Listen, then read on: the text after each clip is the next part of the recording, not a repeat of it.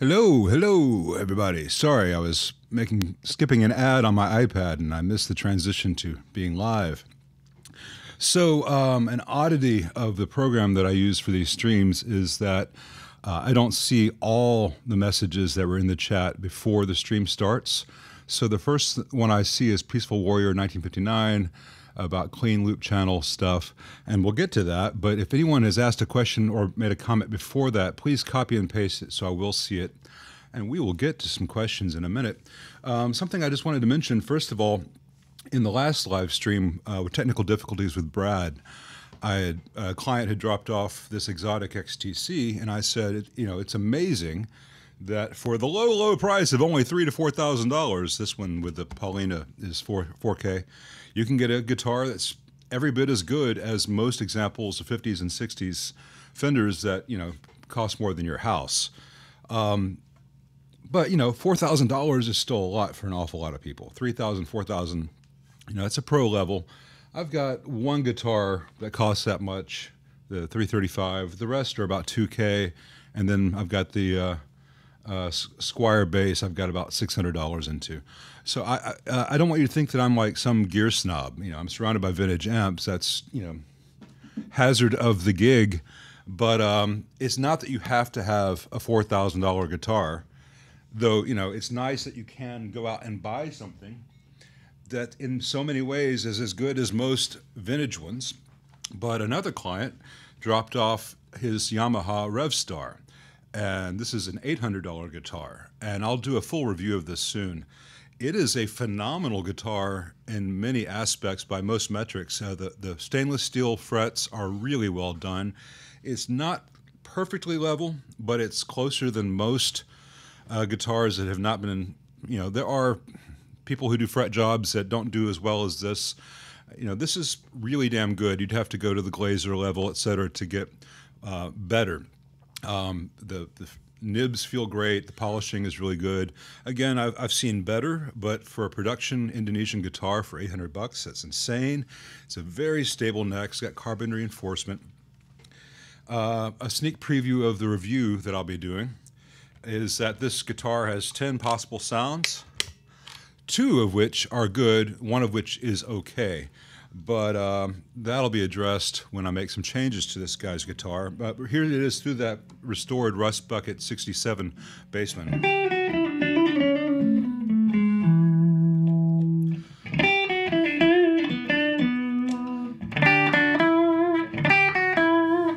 And then those are the 3 good sounds, and the rest are stuff which I don't find particularly useful. And I just realized that I'm playing guitar in front of John Nathan Cordy. So I'm going to go kill myself now. Hey, John, thanks for joining us today. Thank you to all of you for joining today. But, I think it's amazing that for $800, you can go and buy a guitar. And if that one doesn't float your boat, some of the PRS SEs, like the David Grissom one, some of the Sires today even are, $600 to $900 range, $6 to $1,000. And they're staggeringly good instruments. And while that's still quite a bit of money to most people, if you adjust for inflation, that's $250, $300, pretty much what I paid for a Squire Korean Strat in 1987, which was not, by any metric, a good guitar. So, we live in a golden age for amazing sounds through pedals and modeling and various amps. Amazing guitars, really, across the board from a lot of different manufacturers. I just wish that the amplifiers were also amazing at those low prices. And that's one of the reasons I do what I do. I do like pointing out when there are some gems out there in the lower price range. When the demand on these, the demand on the David Grissom's goes down, and say you could get one of those for $600 and an AC-15 custom for $400, $500. That's a hell of a rig compared to that Korean Squire Strat and the Gorilla that I started out with. So I hope everyone's enjoying themselves this beautiful Saturday. I hope you are having a beautiful Saturday. Some of you are going to be Sunday. Some of you are going to be Saturday night. And if you're spending your Saturday night with you, I am sorry. Let's get to some questions. So, Peaceful Warrior, I have not thought. Oh yeah, okay, now I understand. I thought you were talking about a clean effects loop. Yeah, I'm getting here. I'm getting some loops in, and I hope to get some from Mr. Cordy there as well. And I've spoken to some other players, both clients, friends, and YouTube personalities that you might know, many of whom are fantastic musicians. But I'm also going to be doing a video soon where I give you the technical requirements to submit loops to me. I'm going to first have to create an email address for that, so all that stuff goes into just one email address. But I can give you the nuts and bolts right now. Mono is preferred, 44.1K or higher, 24-bit preferably, 16-bit will work. Wave or AIFF is preferred. MP3, if it's real high resolution, is acceptable but not great. I can always downsample. If you do 96K 32-bit, I can bring that down to the format I stream at.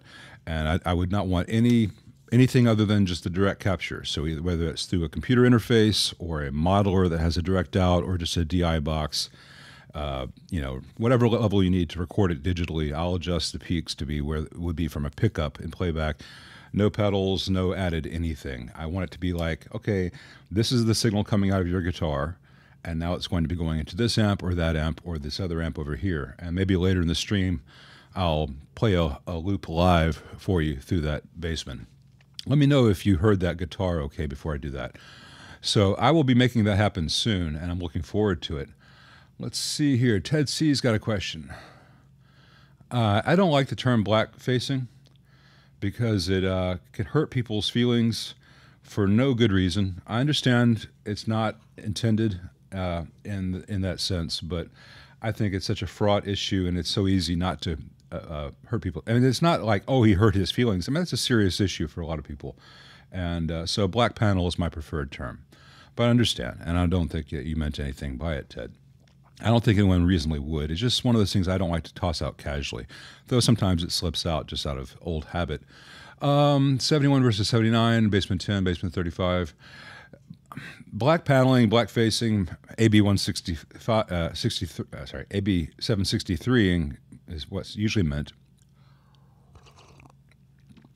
Is a much misunderstood concept. A lot of amps that come in 70s that have been black faced. They've not made anything better. They've changed certain things to be the AB 763, but not all things. Whoever did it was just copying and pasting, connecting the dots, did not understand the circuitry. A lot of the times the problem is in the lead dress. The problem is in added grid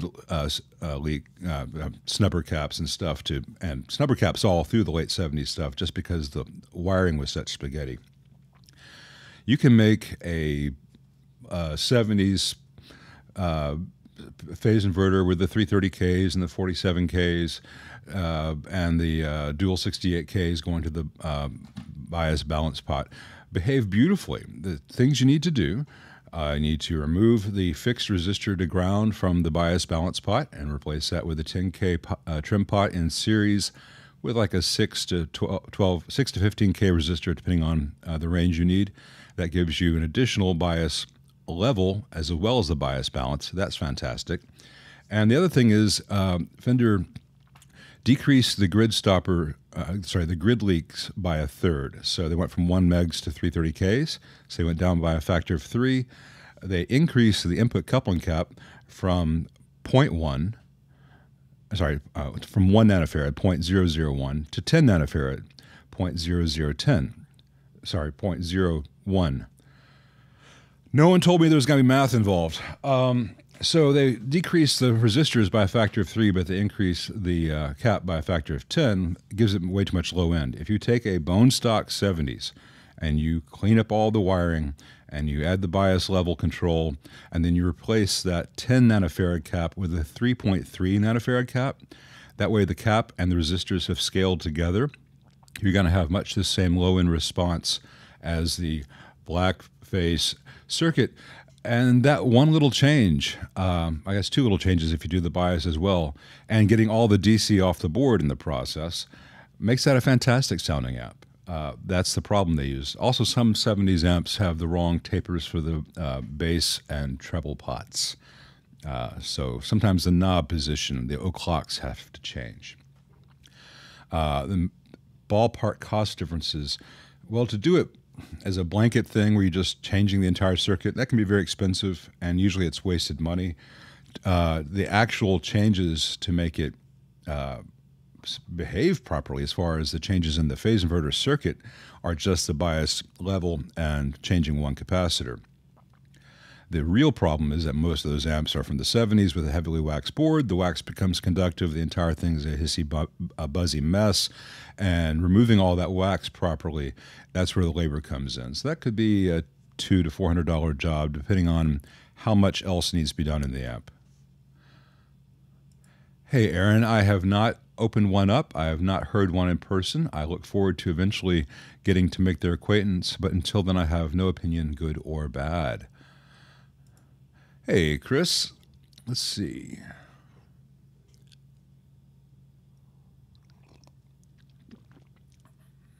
I'm making my way through your question. Just a second. All right. I know vintage Fenders like the back of my hand. I know AC30s. I know Vox, Marshalls. The reissues, I know the circuit, but I don't know the resistor names, R12 or C5. So if you could explain to me what you're actually asking about there, because I don't know off the top of my head. You're changing a 68 Vibrolux, the custom Vibrolux reissue, to the 65. Okay, now I get it. Yeah. All right. Yeah, you have to. Sorry, I had to visualize the thing in my head because I'm not thinking of as C5 and R12. I'm thinking of just the circuit. Yeah, you have to remove the two blue jumpers, the one across the plates on V1 and V2B, and you need to add C5. You can add a 47 nano, which is the original. You can add a 22 if you want. It gives it a little tighter lows. And yes, you need to add R12, which is the mix resistor for that channel. And if you really want that amp to be good, you also need to remove that 18K resistor from the mids pot, from the base pot on the normal channel to ground, and put a jumper wire there. Be careful because it's real easy to lift those pads there. They just cut the trace and put a resistor there. You've got to reconnect the trace, but with a jumper wire. Make it match what's actually happening in this standard channel. And then the negative feedback resistor needs to go from 1.5K to 820 ohms. And there's a reverb, there's a resistor in the reverb return circuit that in the 68 is a 1 meg and needs to be a 470K in the 65. So see, I do know this stuff. I was just confused by a bunch of part numbers. As I've said before, I'm terrible at remembering sequences of letters and numbers that don't have any meaning. I'm not perfect. But yeah, okay, there's the answer to your question. Sorry it took me a while to get to it. Let's see. Jolly Bobby Goer. Is that right? Bobby Ogre. Jolly Bobby Ogre. It's fun to say. I can't say that 5 times, I don't think, at any speed. General tips on how to get started on it with transformer hum. I don't know that is something that we have time to get into today because solid state design is fairly complicated. If I had your amp on the bench, it might be something simple. But with any amp that's that old, you're going to have desiccated filter caps. And filter caps in solid state amps are used as coupling caps between stages, which are there to block DC. When they begin to leak, all the DC they're supposed to block comes through. And unless you have a scope and are already at a level more advanced, you would not have to ask these questions. That's not a quick thing to find out. And you might find yourself having to replace every capacitor and multiple transistors in that amp. And a lot of those transistors haven't been made for 30 years, and you have to buy them off eBay. If you need 2, you have to buy 10 and hope that none of them are forgeries and that any of them work. It can be more money than the amp is worth. But if you're really interested in it, I suggest getting books on this because the real answer is book length, so I can't go into it here. I'm sorry.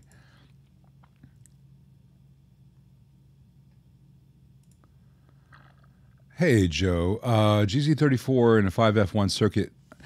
As far as putting it in with an F5F1 circuit, sure, but in terms of an actual 5F1 with that power transformer, transformer is probably not going to be happy with the GZ34 current draw. And the B plus in that amp is already going to be, with that transformer, is going to be low enough that you probably be better off with the 5Y3. I will talk about 50s wiring in a separate video I'm planning on doing on that, on how the whole thing works. And there's no such thing as indispensable paper oil caps. That's internet garbage. Caps is caps, man. There's no voltage there. It's a passive high-pass filter. The value matters. Whether it's microphonic matters. But beyond that, any good ceramic, any good film, they're all going to sound the same. The paper and oil stuff is just something started on the internet to separate people from their money. Remember that no one ever got... pardon me. I messed up my own joke, but it's a serious joke. No one ever got rich by selling metronomes. Let's see here.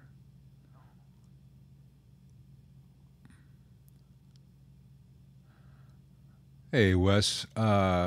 Wes, I want to see something here. Let's see. I can't do it on this screen, but let me find you here.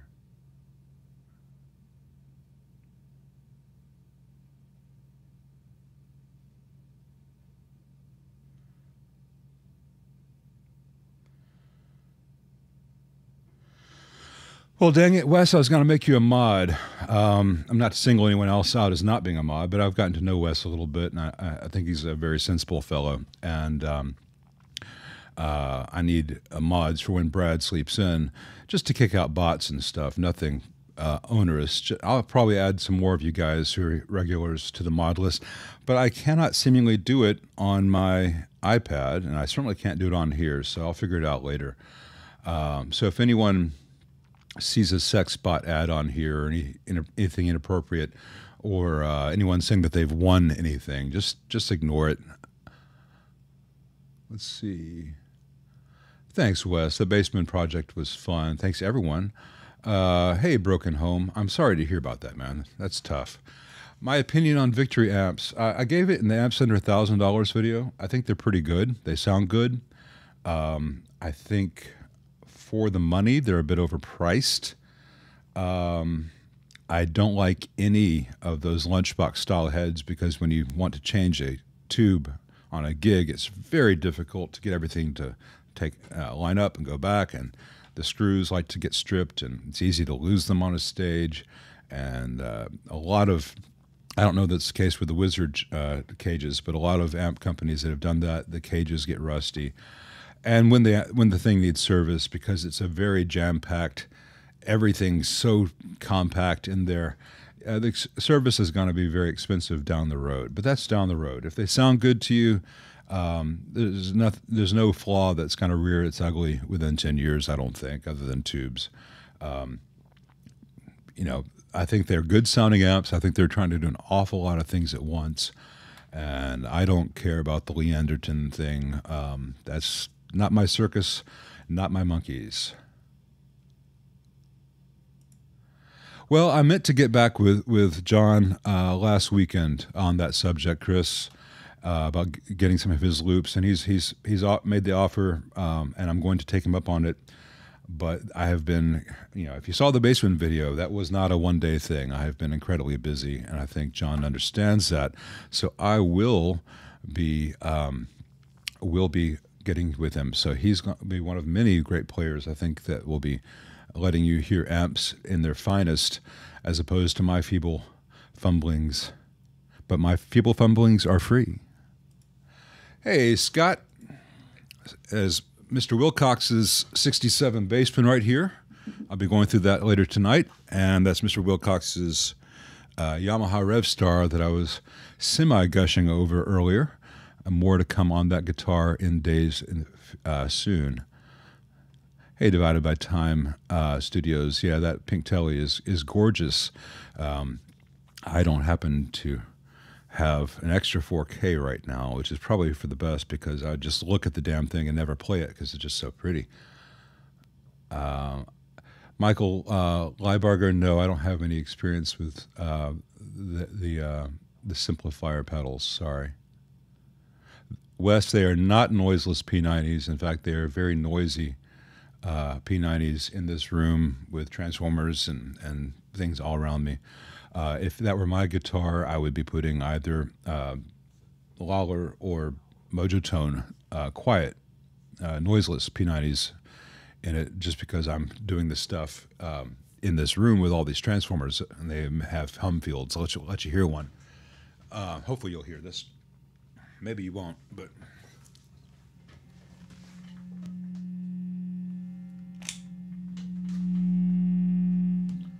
Middle pickup, though. Much better. So all my guitars are either humbucker or noiseless of some variety, though most of my noiseless guitars are, in fact, stacked humbuckers of various stripes. I guess I should explain this. You know, you should have seen the other guy.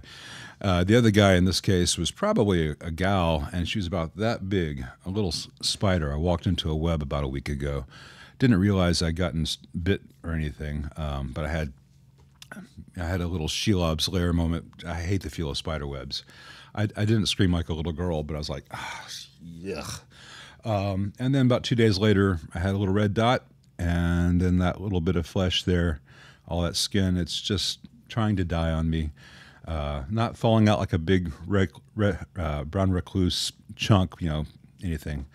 I will survive, and I think the spider survived too, which is good because spiders do good things, and it was my stupid fault for walking through her house. Yeah, the Japanese looks nice, John. I'm not sure that I saw your video, and I agree with you. I don't know that you can really justify the Japanese price difference. I agree that they should use some better woods, offer some different finishes. I would not go for the Japanese. I would get the Indonesian and just change out the electronics, as I will be doing with Mr. Wilcox's in days to come.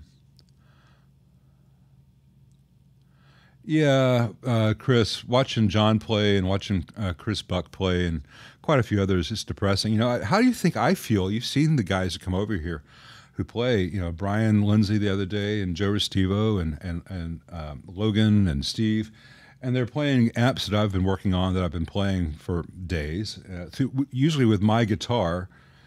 My guitars like them better than they like me. I can't really blame them. They're very nice people.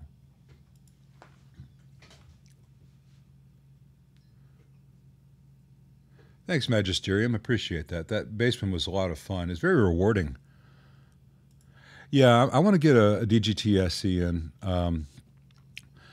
I've met Paul Reed, and we hung out for a couple hours on an afternoon once. And a very nice guy, very smart guy, very, you know, anyone who pulls off what he's done to become the third big maker in a market that was always just primarily Fender Gibson. You know, he's really pulled off quite the achievement, and I respect the hell out of him.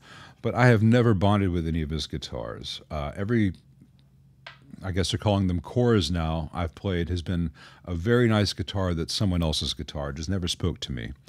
I had an SE, one of the earlier single cuts, and I did not care for the way that the neck, which was mahogany, was kind of spongy, but spongier than my SG's neck. So if you play a low E or low A and then do a bend, that the thing would drop like it was a Strat with a floating trim.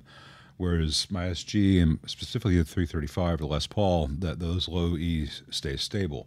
So I've not played the DGT SC, but I'm curious to, because it looks like it might be a really nice thing.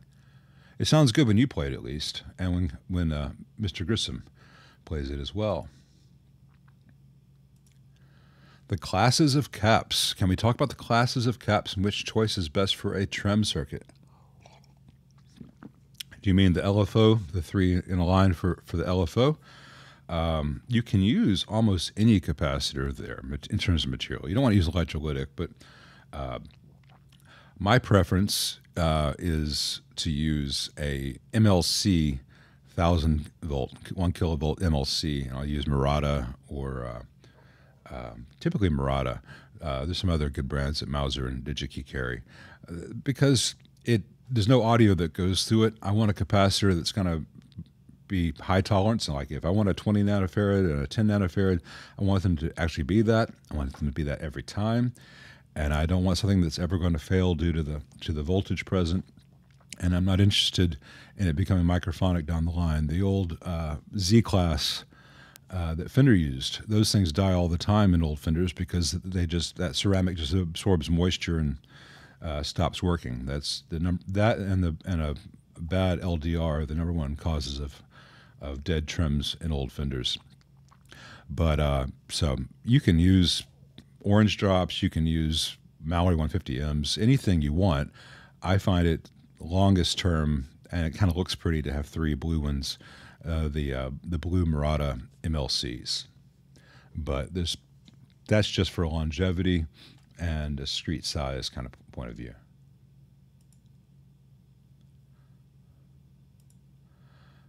Yeah, I look forward to when you guys get to really hear the Bassman, especially the changes I made on that custom channel. I'll be putting some of those loops to use. But the downside of looped things, of reamped tracks, is that it does not show you how a pickup and the speaker and the amp interact. So you're not going to get that feedback and the harmonic content. Loops are great for clean stuff, but it's only part of the puzzle.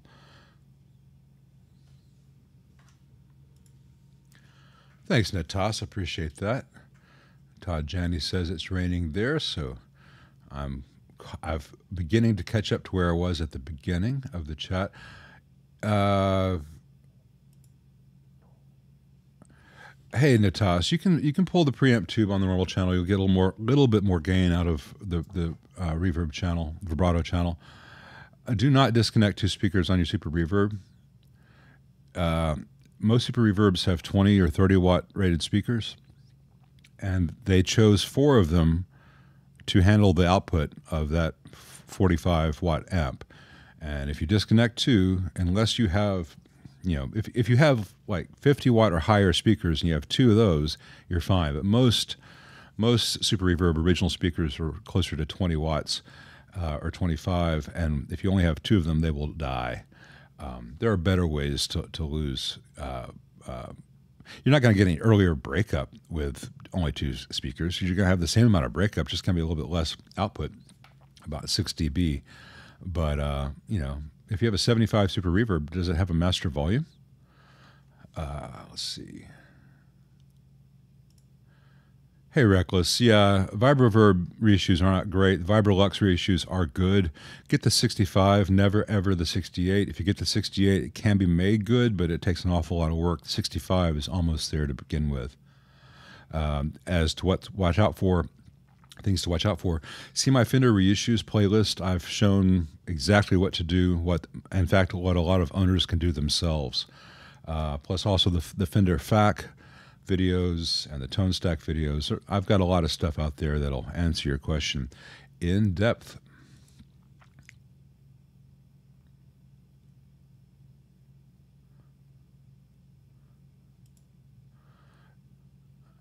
Hey, divided by time. Okay. Yeah, for compound radius, I think is a big selling point for a lot of people, as like, ooh, it has this. I find most people tend to say, I like a 9.5, or I like a 10, or I like a 12, and then you don't have to think about it, and it's certainly a lot easier next time you get a fret job, because a well-executed compound radius is a very expensive, time-consuming proposition. John agrees with me, so I must be right.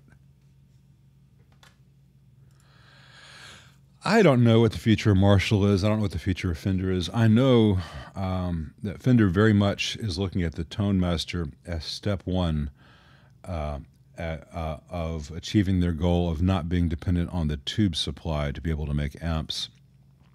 And that's a realistic, reasonable thing. We all companies need to find a way to give us the sounds we want without relying on tubes because they're not going to be around forever, and the quality uh, is much less than it used to be, et cetera, et cetera. So Fender's game plan is, I think the Tone Master is their opening shot, though they've tried with the XDs and stuff before, to wean themselves from tubes. I imagine Marshall is working on something similar.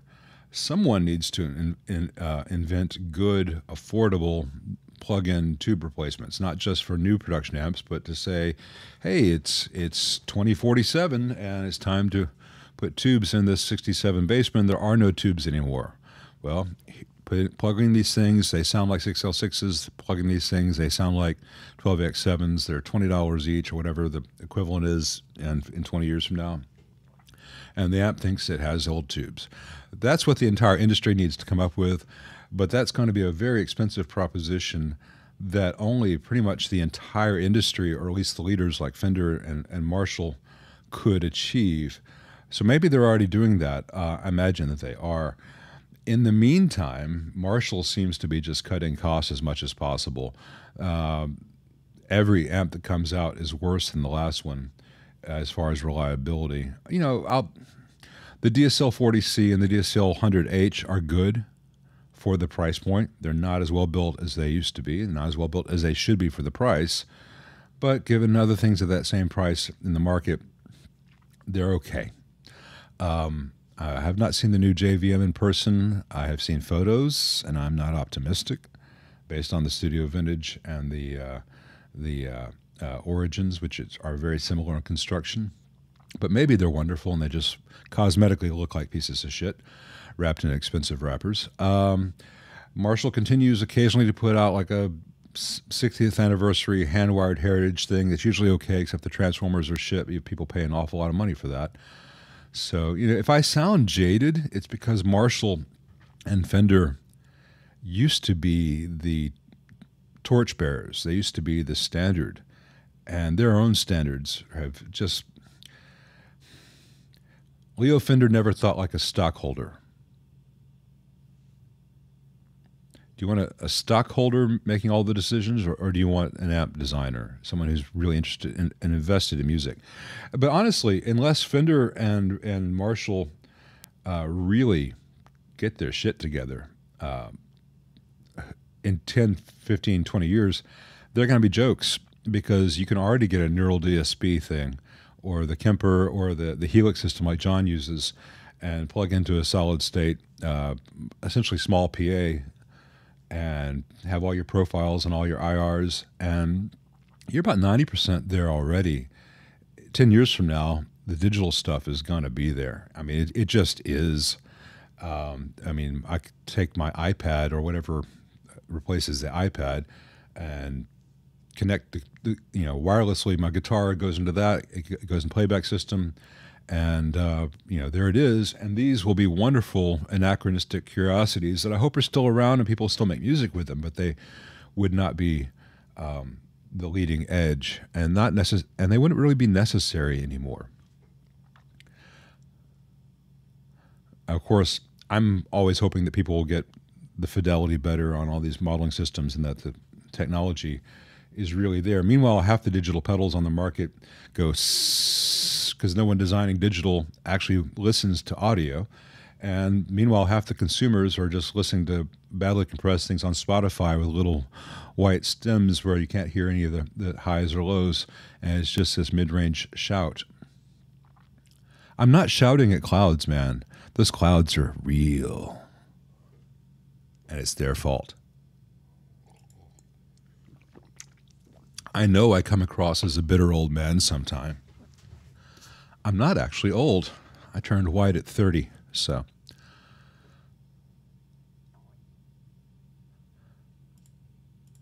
Hey, Leaf. I hate to be the bearer of bad news, but I would not hang on to any PRS amp. I would sell them while people want to buy them. I have not tried the new HRX20, HDX20. I wish that the name for that thing were not so similar to the Stomp thing that Line 6 has. I always confuse those things. So maybe that, I've heard good things about that one. Maybe that one's better. I've seen pictures of the inside. It seems to be better built than many others. But the Sanzeras and the SEs and the custom Cs and the custom Hs have all been terrible. And I don't understand why PRS gets the guitars so right, and the amps always have obvious fatal flaws in my experience. But maybe the new 20 is better.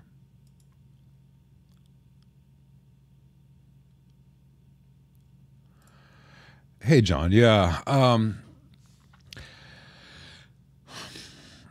Channel switching amps. The trouble with a channel switching amp is that to do it right, you end up with something very expensive. And to do it inexpensively, so many sacrifices have to be made. You end up with things like, you know, at the lower end of the spectrum, the Marshall DSL 40 CR, where you have a good clean, a good crunch, and a good lead. You don't have a phenomenal clean. You don't have a phenomenal lead. You don't have a phenomenal Marshall crunch. You know, Malcolm was never going to, Angus and Malcolm could never have used that amp live on stage. But for top 40, for guys in their bedroom, for the average band, it's close enough, you know. So there are a lot of compromises there. And then there's also heat issues. So then you get into the Mesas, which don't know how to deal with heat issues, and their clean channel is noisier than their dirty channel because they have high resistance resistors in series on the clean stuff, and 400 volt caps that leak, and all these problems I've documented. But there's a lot of stuff there, and they charge a lot for it, and with these terrible little pots with plastic shafts that physically fall apart. To do it right is expensive, and at the price point where people are looking at doing it right, say the Sur PT100 or the older Sur CAE Custom 100, a lot of the guys who can afford the amp where it's done right, where you really have 2 or 3 channels implemented really well, are also looking at things like whether the new Synergy thing with the modular replacements, or they're like, I don't need an amp that does all that. I'll have my Twins for my clean, I'll have my Marshall for my rhythm, and I'll have my Soldano for my lead.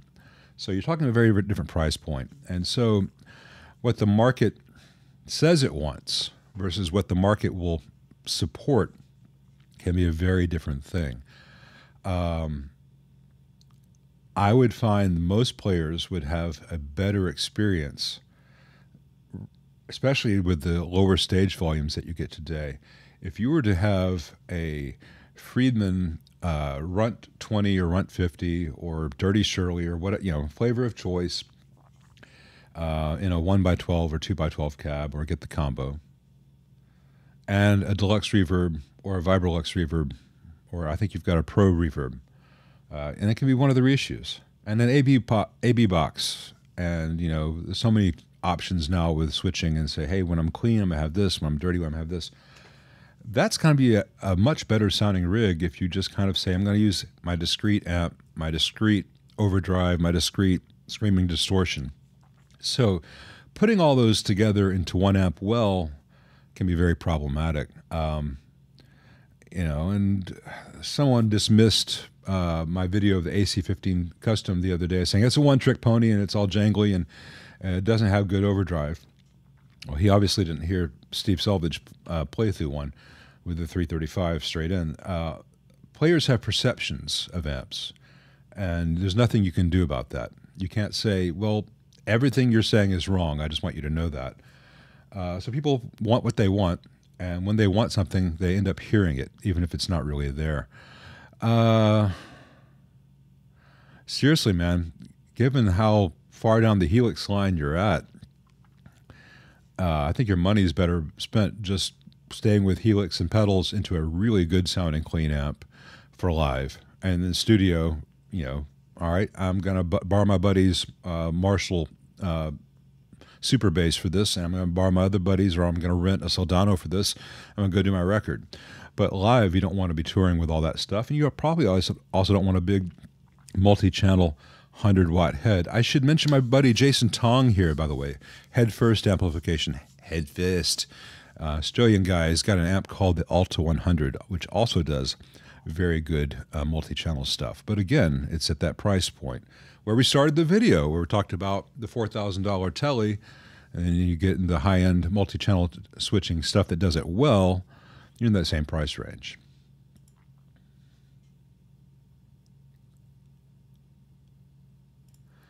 Yeah, Chris, my thought is that most guys set up to do this are going to have a DI box.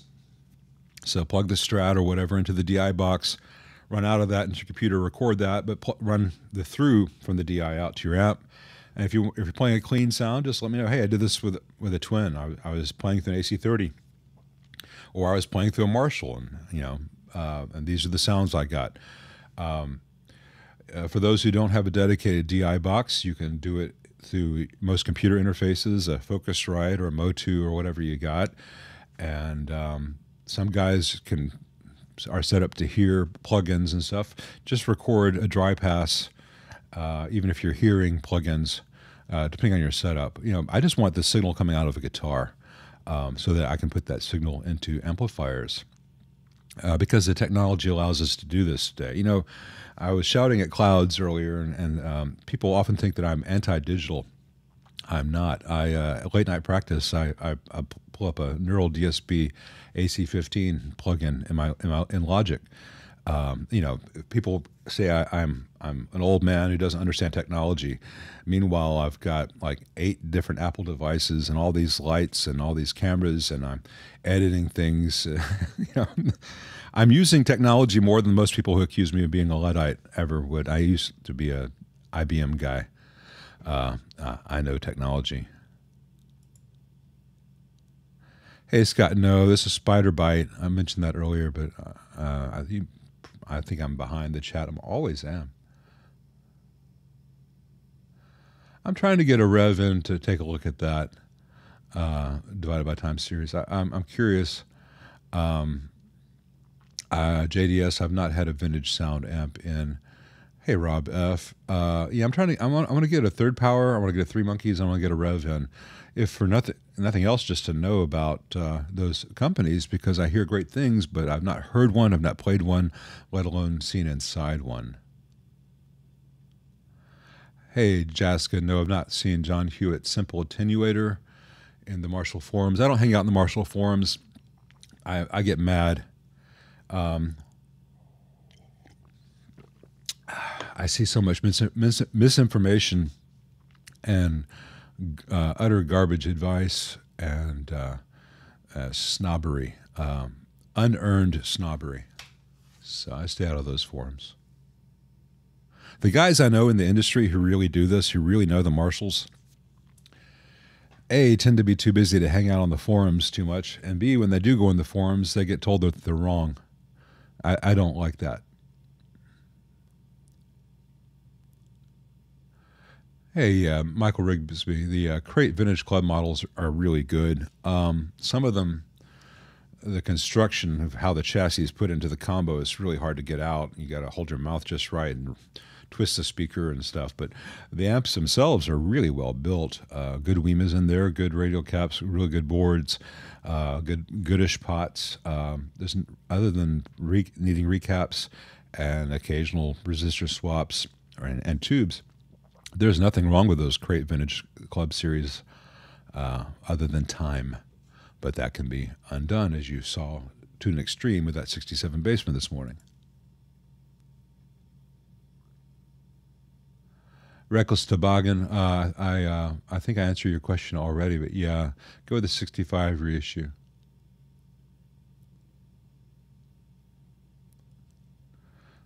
Let's see.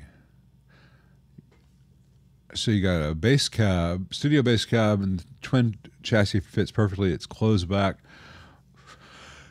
Yeah, it's okay to put a reverb tank in the closed back cab. Just make sure that it's secure, not going to be banging around, and that the cables can go out. That won't hurt the reverb thing. Closed back versus open back, that's not enough of information for me to know the dimensions. The dimensions are critical. But in general, with a twin that has a lot of power, you're going to have a lot more low end in a closed back cab than an open back cab. So a lot of the speakers that are popular choices in an open back are going to be boomy and woofy in there. So I would look at things that are popular from Marshalls, vintage 30s, uh, greenbacks, even a GT75. But the best thing you can do is try to play your amp or a similar twin through your buddy's cab that's sealed and closed back, especially if you can find a 2x12 of similar dimensions and say, hey, I like that, or I don't like that. I like that. What do you got in there? Eminence Legends? Okay. That's bad for instance. Those are going to be too boomy in that cab. But, the speakers are a very crucial part of it. And you can, I've got a lot of them featured on my channel, but they're almost all in open back cabs. And it's really hard to get across how drastically the cabinet affects the sound of the speaker. And the dimensions, it's not just open back or closed back, it's all kinds of stuff. If you can, hear it for yourself before buying. Hey Magisterium, I have not worked on a Fender Mustang because they usually cost less than my hourly rate for 2 hours, which is my minimum charge unless I'm feeling generous, so I have no experience with them. Sorry. Hey, Jimmy Pete. Ooh, 64 Bandmaster. You can rewire the Bandmaster cab so that the two 4-ohm speakers are in series, which will give you 16 ohms versus 4. And then you could use the 16 ohm head into that, or you could use an 8 ohm head into the 4 ohm setup as it is now. You don't use a 16 ohm output into that amp with a 4 ohm load unless you rewire it to be 16 ohms, which you can by changing it from parallel to series. But make sure if you do that each speaker is rated for the output of the head you're using it with. Vox got away with it to a degree in the AC30 with series 15-watt speakers, but they still do fail. If I had control over Judgment Day, every amp out there that had series speakers, each speaker in the series would have wattage able to handle the entire amp. But you can mismatch 16 to 8. You can mismatch 8 to 4, or 4 to 8, or 8 to 16. You don't want to have a 4 to 16 ohm mismatch. That's when things get squirrely.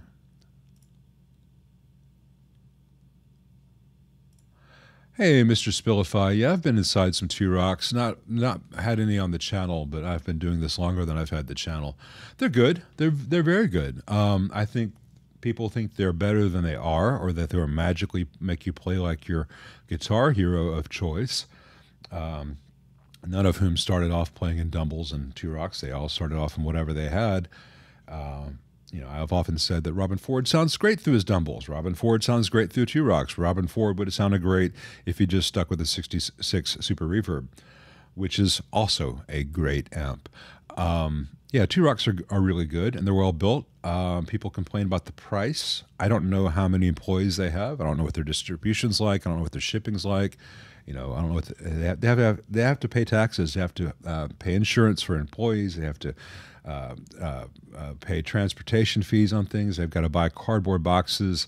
All these things have literature printed up. It's not like, hey, the parts to make this amp were $1,200 and I'm selling it for $4,000. That's all pure profit.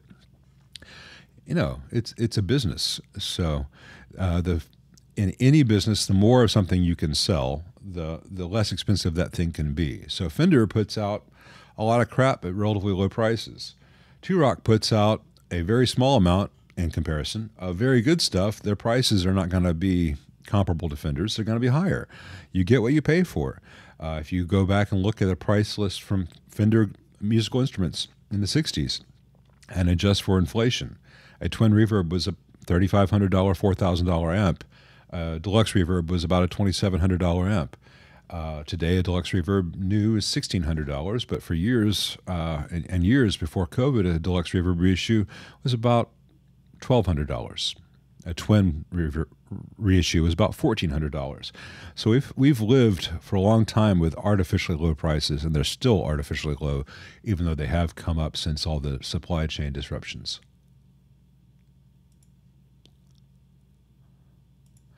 Hey, Diesel. Yeah, I saw some pictures of the new MiG 50 in Brad's stream yesterday, but I've not seen the full amp in front of me. The old Sovtech MiGs were really odd things. They were cheaply assembled things done with surplus Soviet hardware. So capacitor form factors that we don't use in the West, pots that we don't use in the West, and they were just copies of Marshalls. You had the 87, you had the and the 2204 copies basically. And they can sound fantastic as long as they're running, but as soon as something goes wrong, those old Sovtech MiG 50s needed a lot of work because you couldn't just say I'll put a new can cap in there. You had to say, well, how am I going to mount this thing? How do I even get this whole thing out? Because they used a screw that no one uses in the West, and has been made since 1989.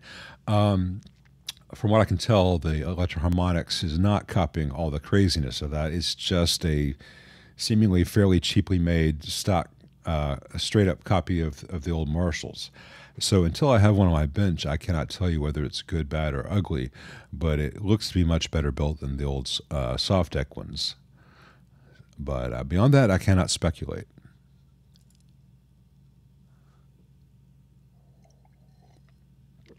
Hey, David James, answer your trim questions. But if you're asking about, if you mean literally the tremolo circuit, the only caps in that tremolo circuit are the 3 caps that are ceramic. The rest of the Fender stuff, any good polyester film cap will give you an appropriate sound. Let's see. Hey, Josh Roberts. Oh, I should remember to do this kind of stuff once in a while. Hey, Brian Bass or Brian Bass. I have not encountered any Dark Gene mini amp heads. If it seems too good to be true,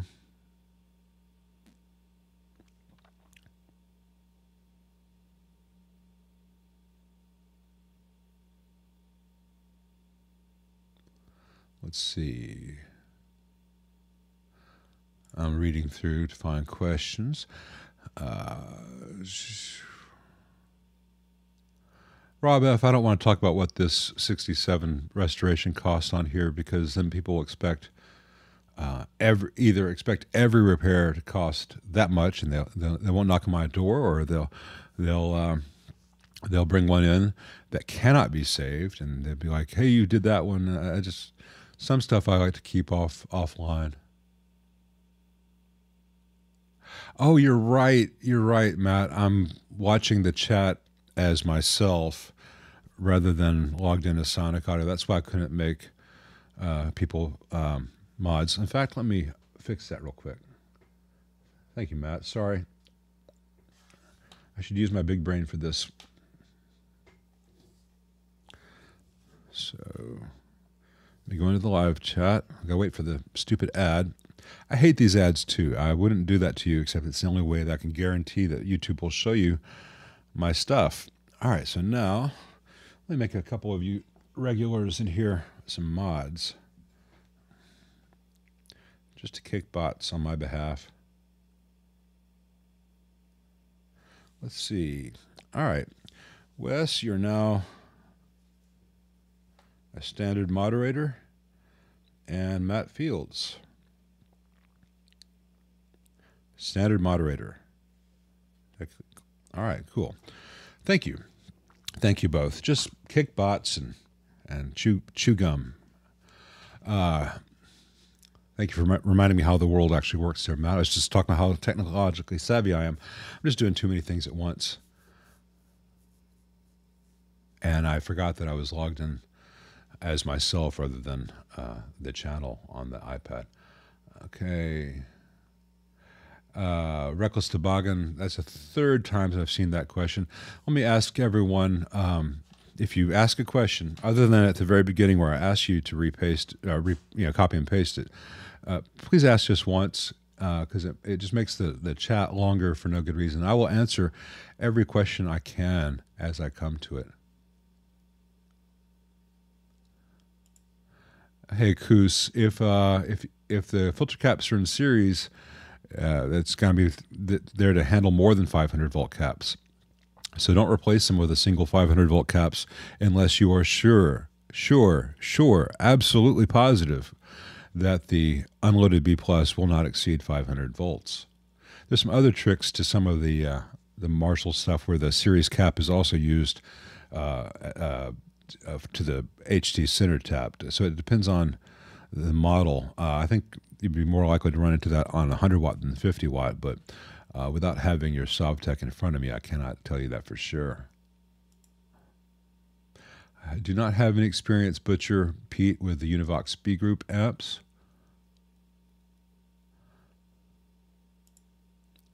Thanks, Matt. I appreciate that. Yeah, nickel plating would have added greatly to the time and the cost. And sadly, these things are factors. I took steps to seal it against rust coming up in the future, but nickel plating would be nice. But then I'd have to go and find what are the good machine shops or whoever in town who do that. Do they really do it? Do they really do it well? Is their nickel plating going to really be conductive? Is it not going to wear off? I just don't want to spend the client's money and the time on something and then find out that the place did a crappy job that started to flake off after 6 months. I am not familiar with the PRS MT15 in my geology, sorry. Hey, Chris Butler. Yeah, I've got the Kinman's older ones in my Eric Johnson, and I've got the Mojotone Quiet Coil 67s in the Rosewood neck Strat, and I think they sound really good. They are a little bit bright, but then that's the whole thing of the 67s. And I've had 58s here in my buddy's Strat, Hal's, and I thought they sounded really good. I thought they weren't quite as good as the Kinman's, but they were very, very good. I thought they were a lot better than any of the Fender noiseless I've played, and a lot better than the Marzio areas that were in there before, which to me had a very plasticky attack. Have you ever played a bridge humbucker and it just got that real hard edge to the attack? Some stacked humbuckers, noiseless single coils, have that, and I thought the areas did too. So I think that the Mojotone quiet coils are great. I think Kinman's are better, but my God, again, it gets to that small business thing I talked about with the price of Two-Rock and, of course, shipping from Australia and getting parts if you are running a business in Australia. So I have no criticism of Chris Kinman for his pricing, but they are very expensive things. I don't know that I personally deserve the Kinmans and the EJ, but when pro players come over, I think that's when they earn their keep. Hey, David Fuller, when you're turning off a valve amp, just turn off the power. Standby has no role in powering off. It's just there for powering on. It's primarily there as marketing in most amps. Some amps need standby. Many amps which have standby do not. Many of those amps which do not need the standby are actually damaged by standby. Poor implementations. See my Vox Custom Classic videos and see the videos the other day on the Dr. Z Route 66s where they have a very poor standby implementation. But unless you get a massive pop when you power off the amp, you don't need to use standby first. And if you get a massive pop when you power off the amp, there's something else wrong with that amp. I will make one exception. Some amps have multi-channels. When you power them off, the relay switch first, and when the relays switch, the relays can pop, or the relays can go to an ultra mega loud lead sound all of a sudden before it turns off. So if you have a Marshall JVC series, not JVC, yeah, JV, is that right? The JVMs. If you have a Marshall JVM and it makes an awful sound when you power it off, you can use the standby switch there, but you're using it as a mute.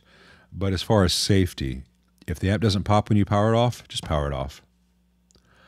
Thanks, Max Bialystock. How's the production on the new musical coming?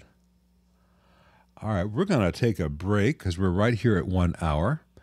And I hope everyone will still be here in about 7 minutes. And we'll get to David James' question about Transformer brands and what options we have. So see you guys in 7.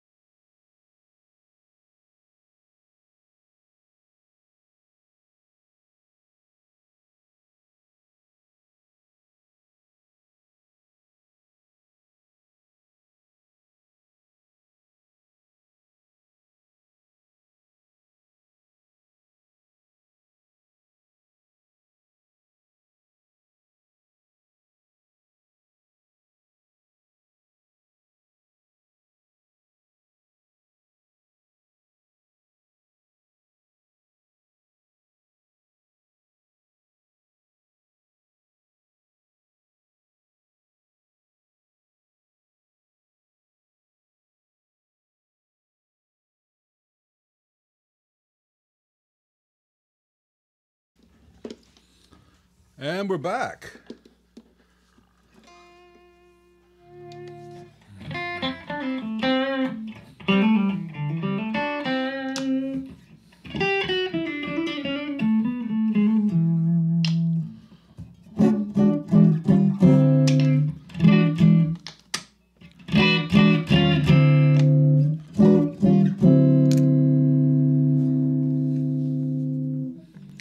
Hate the tone thing on these Gretches, and the tone switch is noisy on this. This is a Buddy's Gretsch. This switch was noisy. This switch still is. This one no longer is. The master volume was noisy. It no longer is. The output jack, as you just heard, hopefully, cuts in and out. That's going to get fixed. But it's an awfully nice guitar to play, and especially if I had some reverb dialed in.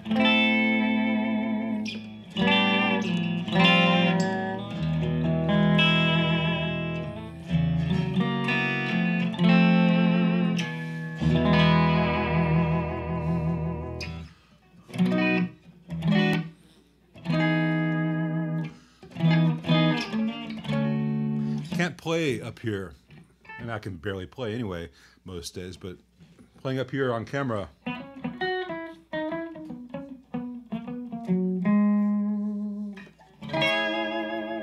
anyway, later I'll dust off some Mike Campbell, maybe some Chet.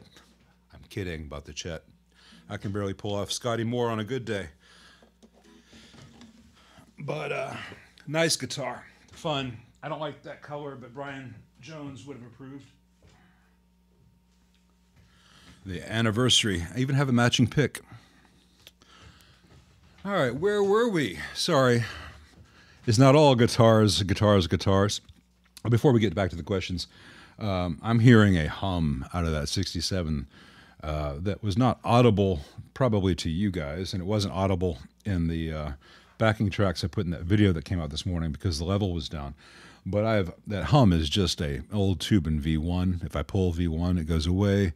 Had a tongue saw in there, and that thing was a humming beast, and the hum is decreased dramatically with a different tube, but it's got some good tubes coming.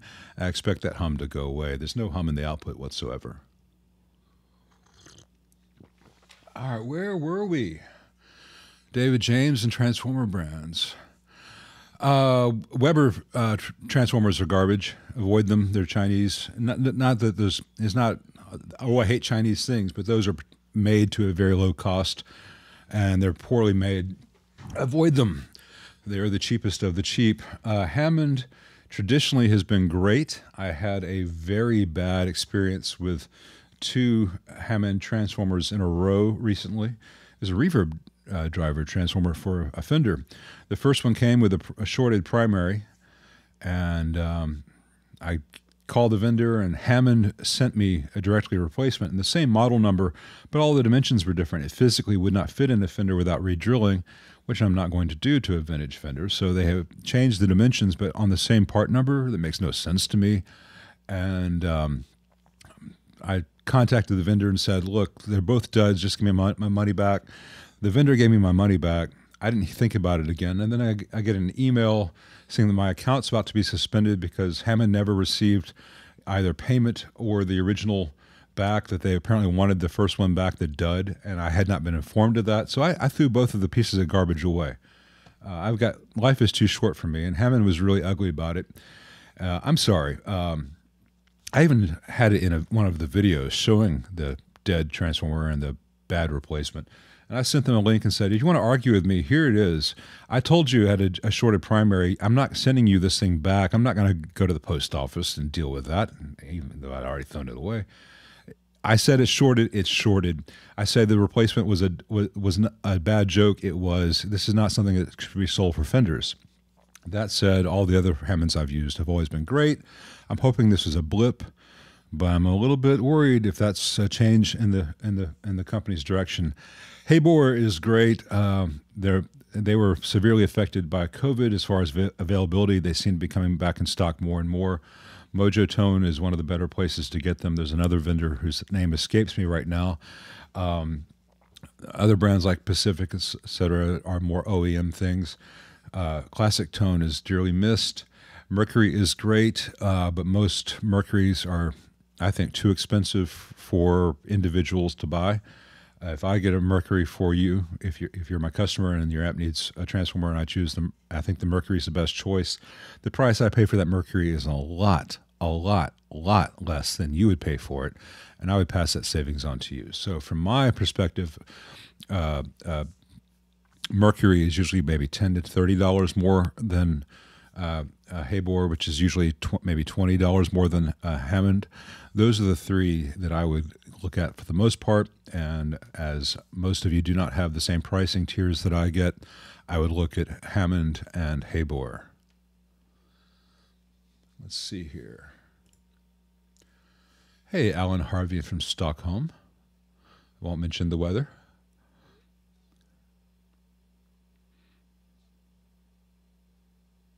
Let's see. Hey, DMAC, avoid the Super Champ X2s. Avoid any of the Fender X2 series.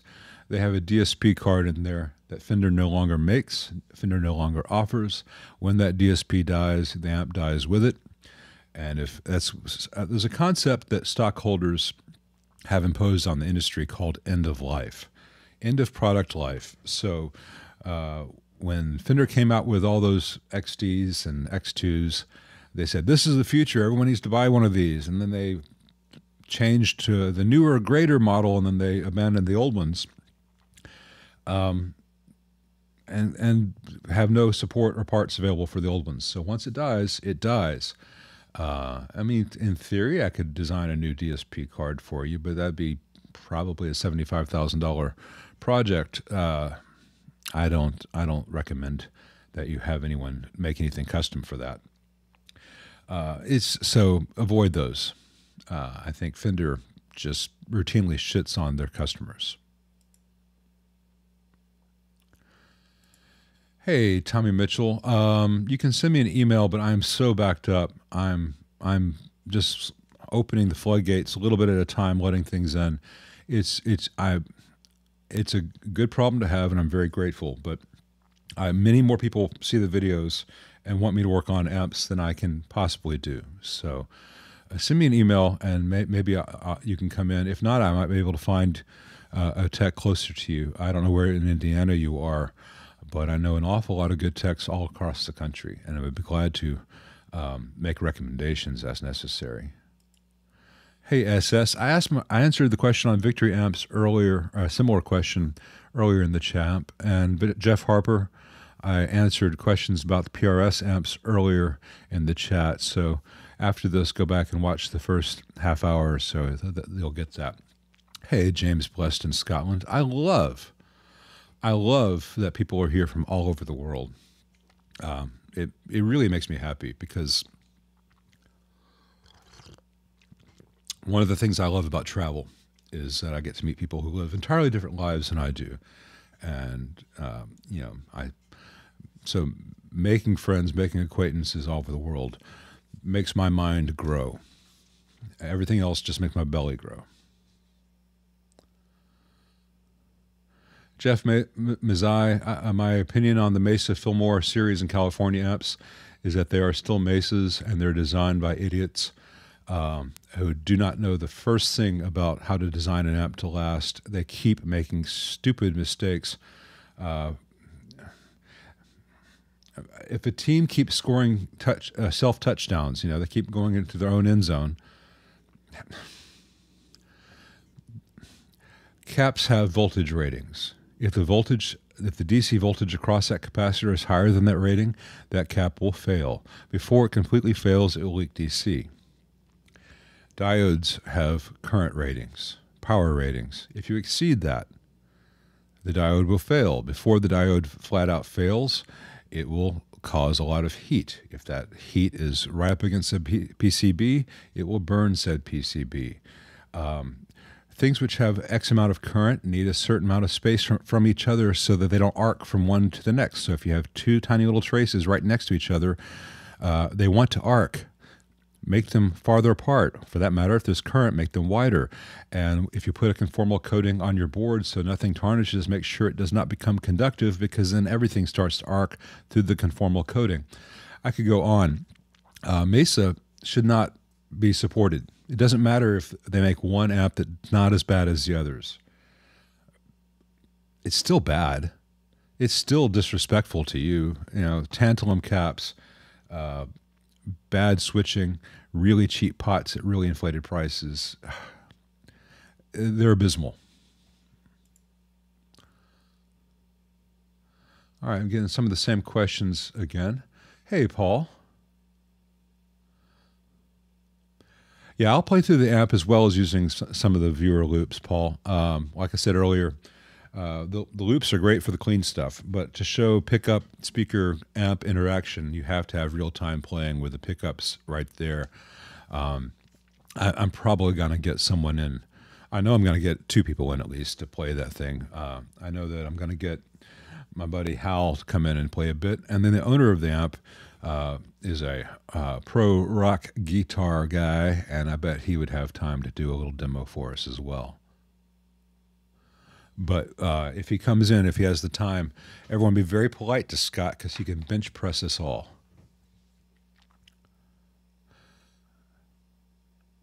Hey, Jimmy Mac. No, a 5E3 does not need a standby. That would be of no benefit whatsoever. If you're copying a Fender, if you're building a Fender clone, with the exceptions of how the power wiring is done as far as a 3-conductor and hot and neutral remaining hot and neutral and hot being fused, then switched. Other than that, do everything Leo did. Years down the path of working on amps, at that point you may be to the point where you can improve upon what Leo did or second guess it. But most people will be much better off by doing exactly what Leo did, and not just what it shows on the layout, but actually looking at vintage examples, because the layout may just show this wire goes from here to here, but the reality was the wires were twisted in a certain way, and they weren't routed over here, they were routed over here. Every little thing, how the pots are grounded, how everything is done, copy it precisely. As far as speakers and tubes for the 5E3, for tubes, you go with the best thing that's currently available. I would suggest Tube Amp Doctor Red Bass or Electro-Harmonic 6V6s these days. When the tongue saws come back, those are also very good, but they're not available right now. As far as speakers for 5E3s, you have a lot of wiggle room there. The old Jensen Alnicos are great. Some of the Rishu Jensen Alnicos are okay once they lose their brightness. Weber Alnicos can still be great choices, though they've had some quality issues. Alessandro Eminence is a good choice. Celestian Blue or the Weber Blue Dog or the Warehouse Black and Blue would be a great choice. I would also think that the ET65 or Veteran 30 would be a great choice, as would a Vintage 30. But they're all going to sound different. So once you build the amp, it's pretty easy to play that amp into other speakers and then find out that's what I'm looking for. That's the X factor that was missing.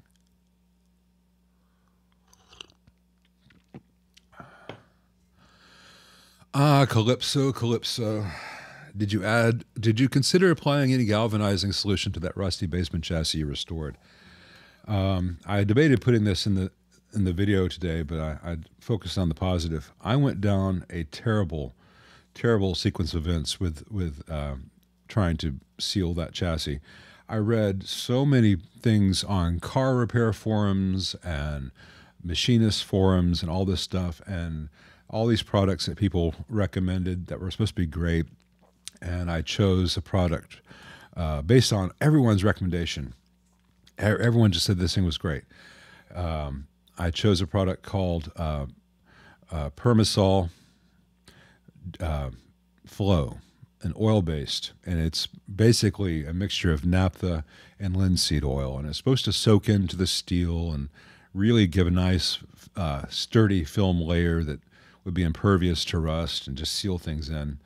And man, I had to do 2 coats, top and bottom, let each one dry 24 hours. I did all that, it was, not going to be conductive. I knew that going ahead. So I had taped off places where I didn't want it to be, like where the brass control panel would be, or where the chassis would contact the mesh metal top of the cabinet.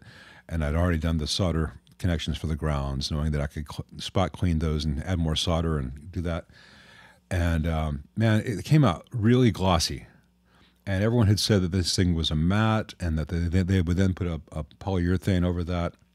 It came out really shiny, glossy. And I thought, okay, well, I'll just use some triple O steel wool or Scotch-Brite and scuff it, give it a satin finish. That didn't work. Little streaks came up. And I thought, well, maybe no one will notice that. And I went to put everything together, and I had a little bit of. I was about a third of the way putting everything back together, and I had a little spatter of flux. So I took some isopropyl on a paper towel and wiped that flux up, and a big swath of that permasol just bubbled and dissolved from isopropyl. And I put some more isopropyl on there, and just like a craculature appeared on everything. I'm like, fuck. So I took everything back out of the amp, undid all the work I'd done, gave it a bath in acetone, got all that bullshit off, let that dry, and then I soaked the damn thing for a day in heavy application of WD-40, and then wiped off the excess and left a film on top of everything. And that WD-40 is in the pores of the steel, and there's a thin film on everything. It feels slightly oily to the touch, very slightly. It's conductive. I was able to solder through it, no issues at all. That, and not storing it in a damn shed outside Mississippi should be enough if the amp is taken care of at this point. But damn. Yeah, so I went through so many things with different people who do this with metal, but no one else doing this kind of thing seems to care whether about conductivity or shielding or et cetera, et cetera. So there's some unique things in this field.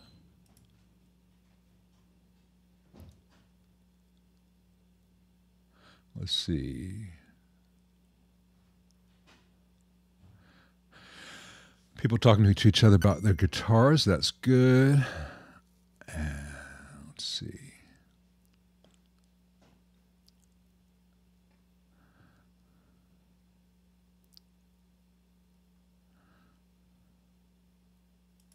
Hey, Nick, I've not experienced Greg's lead and bass 35 models, but every Germino I've had in has been really, really good. He knows what he's doing, and they're well built, and I have no on the other hands about them. They're just really good examples of Marshall-inspired amps.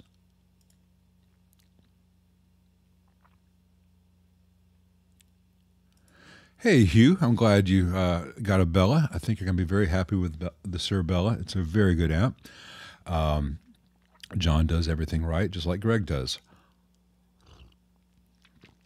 A lot of power conditioners are marketing bullshit, or essentially just a power strip with a little capacitor filtering between hot and neutral. Serious power conditioners, the stuff that touring bands use to make sure that they have a consistent, clean voltage even from a dirty generator, those cost $4,000 and up. So odds are you don't have AC/DC's budget or Pink Floyd's budget, et cetera, et cetera. Most guys don't need a power conditioner.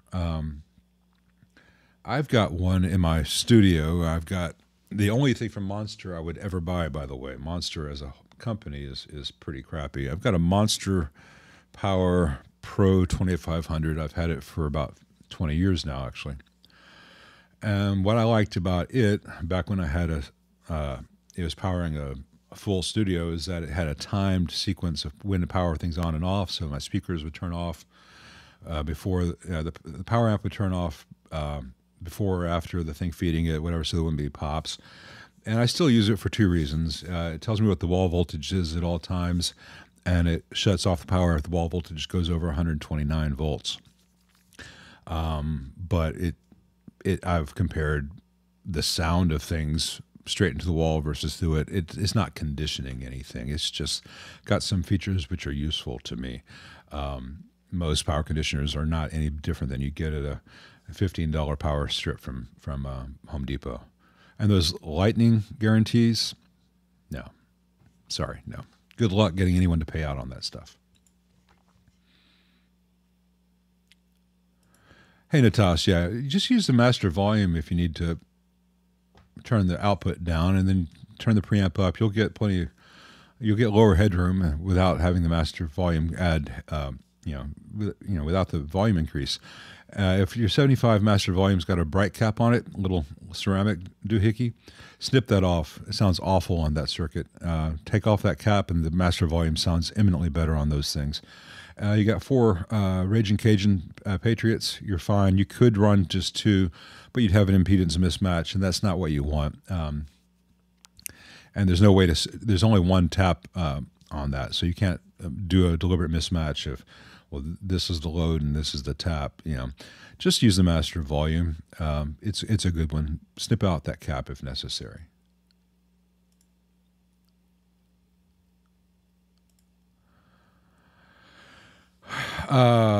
JDS, you should not be getting a loud pop with a Catalan. If you're getting a loud pop with a Catalan, contact Catalan. A lot of companies don't wire their pedals correctly, but I don't want to besmirch Catalan bread in case that's not the problem. I don't know what your rig is. When there's a loud pop when you're engaging a pedal like that, it's usually either a true bypass switch which is wired incorrectly, or you've got a leaking capacitor in the output of the pedal. I don't know whether that pedal does true bypass. I don't know whether the pedal does a buffered bypass. I don't know the circuitry. If there's any capacitor in line and it's got a leak, you could have a pop. The other thing that can happen is there's just a momentary pop because at the moment of switching, the input of the amp or the input of the next device has no ground reference there. And that can be fixed with what's called a bleeder resistor, like a 3 meg or 4.7 meg from the output, just across the output jack from tip to sleeve. But if you do that to a bunch of pedals, then over time, you're adding a lot of, you're changing the load on your guitar quite a bit. But that's one of the things that it's, what's the best way to put this? When you're looking at rigs, sometimes the problem is not just this, it's this in conjunction with this being used with this. So it's fun troubleshooting this stuff. But that's all the long distance advice I can give you. Hey, Butcher Pete. Yeah, it's the Indonesian standard, the $800 one, and that I think they call it the Sunrise Burst. Very unusual looking. I like it a lot. I'll be doing a video soon on this guitar. 2 videos. I'll be doing a review showing what I like and what I dislike about it, and then a follow-up video showing how I have fixed the things I disliked about it. Overall, though, for the price, I think it's great. See the beginning of this stream where I talked about it and you got a chance to hear it a little bit.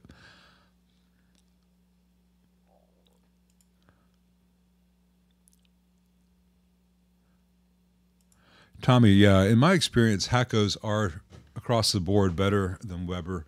I had a 936 or 836, 936 for over 10 years, and I had the previous model before that, and now I've got the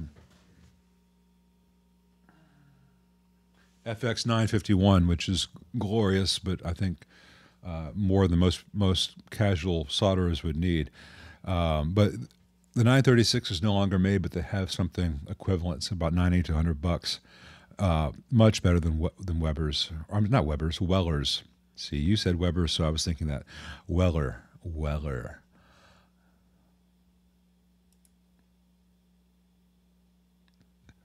Yeah, I see you, Chris. I tried to dye my hair for a while to keep that. I used to have dark red hair, and I began to have white roots, and look kind of crazy. It is Scott Wilcox's, Jim Cox, yeah. And I'm sure he'll be glad to tell you more about it. But so will I in a video coming up. Leland Berg says, Paul Reed Smith knows guitars, but he has to trump someone else with amps. Yeah, the guy he's got doing the amp design, oh, I can't remember his name, real nice guy in Texas, does good designs. But I think there's the circuit design and there's how the factory implements it. I think there's a breakdown in communication somewhere along the way. So...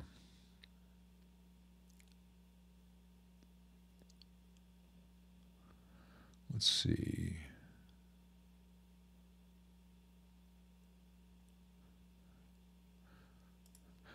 Hey, personal Nadir. I don't know about the Marshall pedal reissues, but I've worked on the originals. There's nothing in those originals that needs faithfully recreating.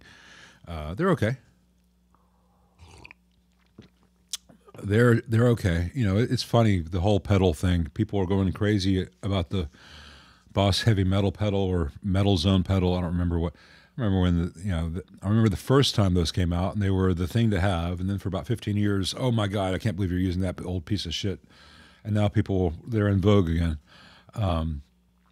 Rats do the same thing. People love and hate rats in a secular fashion. Shut up and play your guitar, man. Damn clouds. Whatever works for you, works for you. If it doesn't cause noise, if it doesn't cause a problem in the rest of your series, if you've got an idea in your head and this little box or gadget lets you get that idea out into the world, that's great. I don't care whether it costs $750 or $75. I've fixed too many of the old Marshall Bluesbreaker, etc. pedals to think they're fantastic. They're all right.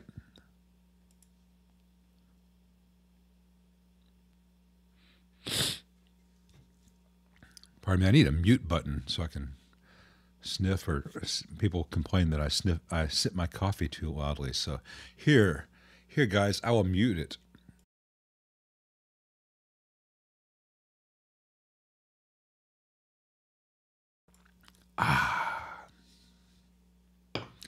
It's funny the things people complain about. One guy was real mad at me the other day because he'd seen my Amp Center $1,000 video or Amp Center $500 video. I don't remember which one. And he was mad because he was only interested in amps for his acoustic guitars. And he thought I was misleading by saying this was a video about amps. And it was just electric, loud, probably heavy metal amps. And I want something for my acoustic.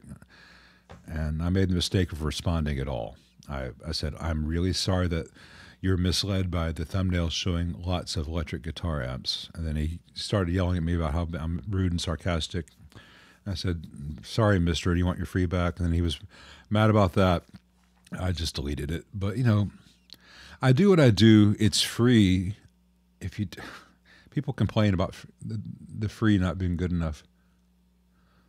It's weird. If I don't like something on YouTube, I just stop watching that video or I stop watching that channel. That's the extent of my emotional investment in it. Hey, Reckless Toboggan. Yeah. If you want to make a first amp, build a Fender Champ. Don't worry about turret or through hole. You're going to be probably getting a kit. If you get the Mojo Tone kit, it will have eyelet boards. I think Tube Depot's got a good kit too that might even be PCB. If it's a PCB, pardon me, if they sell a PCB Champ, that board was designed by my buddy. Sorry, spacing his name, Rob Hull, and he's been a great friend of mine for 30 years now. Rob Hull. Sorry, Rob, if you see this, I really do know you. And he just did an excellent job on that. I think if you're looking to build an amp and have it work easily and work on the first try, the Tube Depot PCB one is the way to go. But if you want to make it just like Fender did and probably make a lot of mistakes in the process and learn about it, go with the Mojo Tone kit on just a simple tweed champ.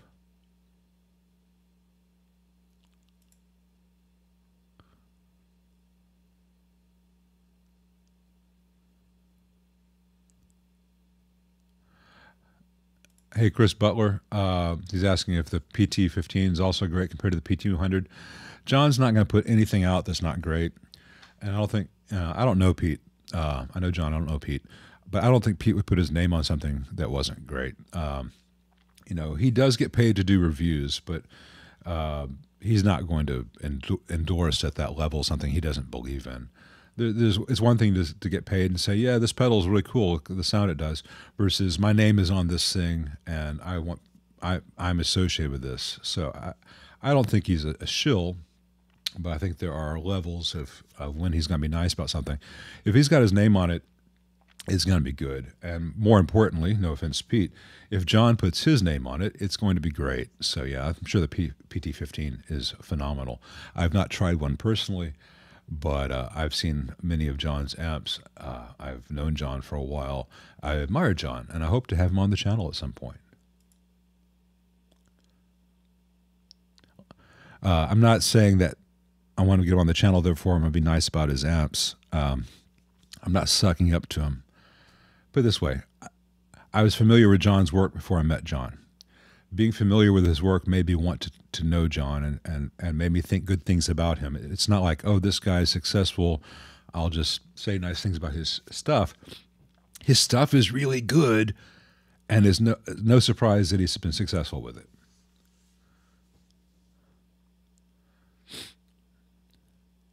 Yeah, I'm looking at Dave's Friedman stuff, Dave's Princeton Fender thing.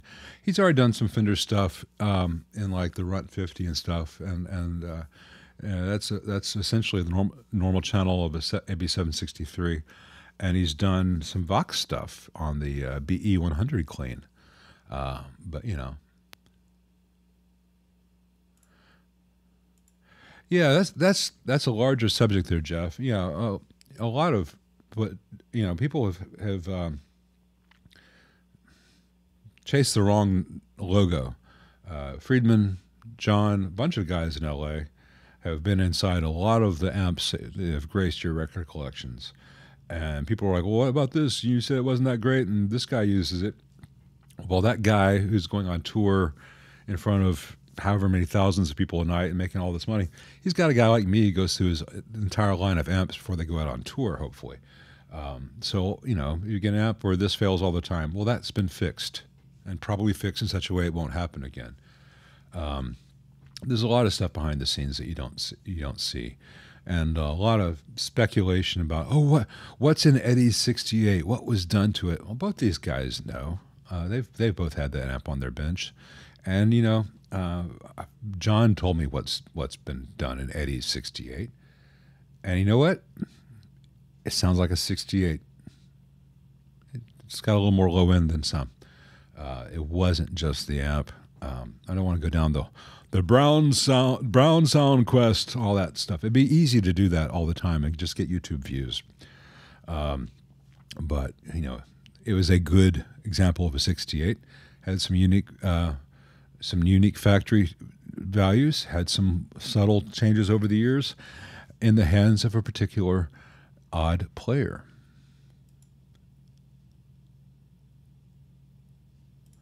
Matt Scott, I will find your email. I'm sorry, I'm just so backed up. You're not going to do the wrong thing. It takes what it takes, and like this basement has taken so many hours, and I have just the one bench at a time. So while I do rotate them out and I'm working on multiple things at once, I'm just one guy and I'm still working through a backlog. I'm seeing some repeated questions. Again, please, everyone, just ask once. Makes it a lot easier for me to go through everything. Hey, Joey R. I personally loathe compressor pedals. They're going to take away the amp response. You're not going to learn how to play with that. You're going to have uncontrolled playing dynamics if you're always being controlled by a compressor. And you're not going to learn what the amp can really do. For instance, you're like, play soft for clean, hard for crunch. You won't get hard for crunch if you have a compressor in front. Unless you're just using it for a level boost, then you're not playing it hard. You'll using it as a bad boost pedal. Most people would, I think most players would benefit from spending more time with their guitar plugged straight into a good amp and seeing what all the things do.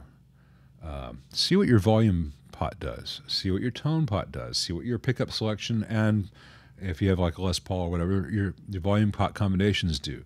See how the amp responds. What happens if I have the amp on 7 and I play really soft? What happens if I have the amp on 3 and I really dig in? Learn that stuff. Compression is icing. Compressors are icing. Overdrives are icing. Delays are icing. Get the cake good first.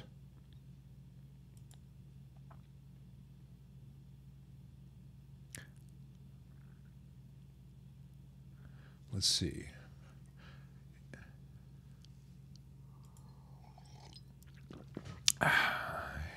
Hey, M-Fam. I am not a Hogs fan. My grandfather was. He had that red plastic Razorback cap that's worth thousands of dollars now, and he could call the Hogs. I still know how to call the Hogs, but I'm not going to do it here, blow out everyone's speakers, especially anyone out there listening on headphones.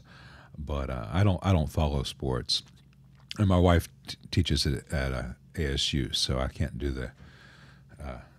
She teaches A-State, so I can't do the other school. But you have an SLO 30. I've been impressed with the quality. I do not know if Dave was involved with that, improving that design for BAD. I don't think, all respect to Dave, I think he'd be the first to tell you that he does not need to improve Mike Sodano's work. Mike does good design. We will see over time if BAD, Boutique Audio Distribution, maintains Mike's original intent, but I'm glad that you like it. And, Mike Soldano is another one of those guys who just does things right. Mike, Dave, John, Greg Germino, they're guys who just do good work, and we all need to recognize that. In a world full of accountants and shareholder and blah, blah, blah, and this and DSPs and upgrades and Bluetooth, it's nice when someone just says, I'm going to make something good. You want to buy it? Here it is. It's good. And it is.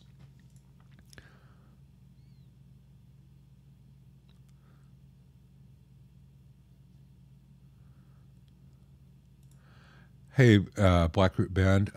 First of all, my name's Lyle, sorry. I have not seen your email about expedited work.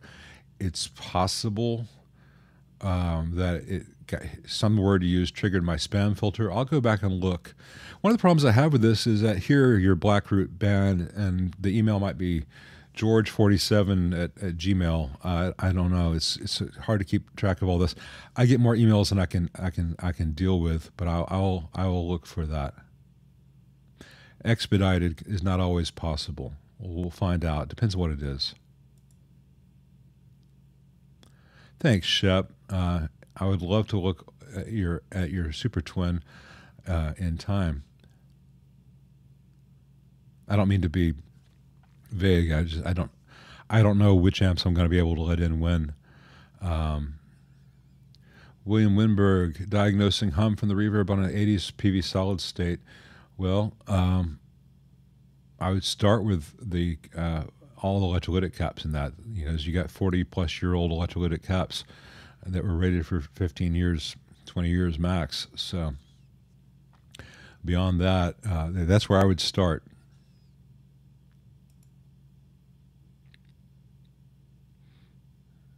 Let's see. Hey, John Williamson.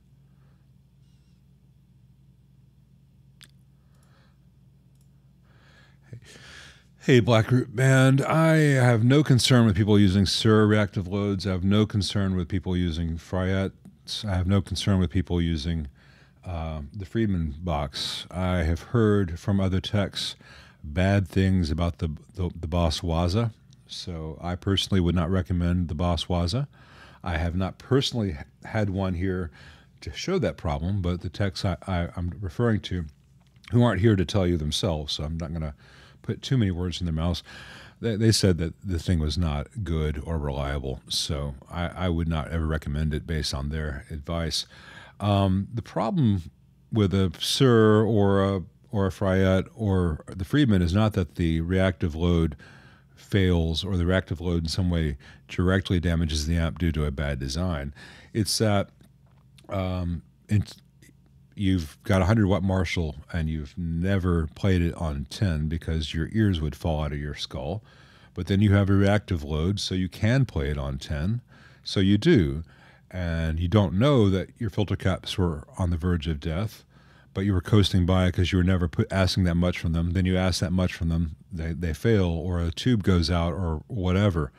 So if you've been running your car never going over 4th gear, and all of a sudden you go into 6th gear and you find out, oh, you had bad tires or had bad brakes, you might not have found that out if you'd never gone into that 6th gear.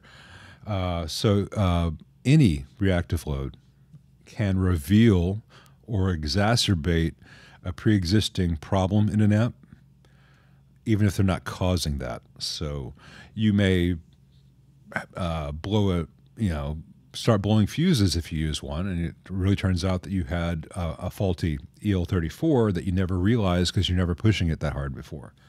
But there are load boxes and such out there that reflect the wrong primary impedance back, reflect the wrong secondary impedance back to the output transformer and can cause big problems. That's a big subject, but there are bad ones, and I think the Waza probably is in that category. Now, boss, don't sue me. This is hearsay. It's reputable hearsay, but sometimes that's enough. Yeah, thank you everyone for giving this thing a like if you get around to it. It does help me out. It seems a silly thing to talk about. I forget to even click this little thing that I put up here. I spent all the time programming this stuff, even trying to make it funny or funny-ish, funny-esque, funny adjacent for you guys. But then I forget to do it. But I do appreciate you guys doing the likes. It does help me. It tells YouTube that people react to this, and therefore they should tell more people that this thing exists. More people can find out about it.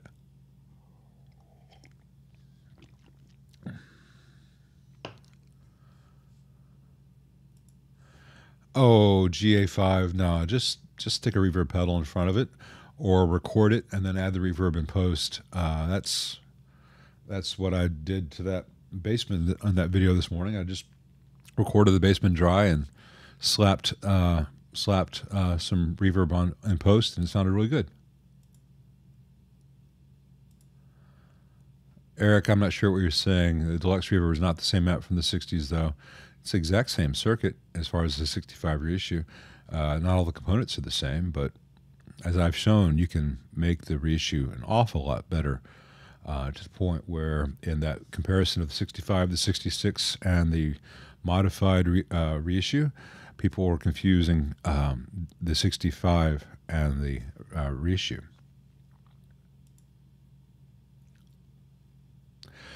A lot of people form bad opinions of the 65 reissue series because they're hearing the C12K speaker, which is stock in most of those, and it is an abhorrent speaker. It sounds bad. It is an unpleasant thing. But it doesn't matter how good the amp might be if the speaker is just crapping all over it. You can have the world's best amp and play it through a bad speaker, it's going to sound like a bad amp. Yeah, there's just nothing you can do about it. You have a world's worst amp, play it through the world's best speaker, then you're going to hear a really terrible amp very well. But, you know, every chain's got a weak link, and in the 65s, the audible weak link is that speaker.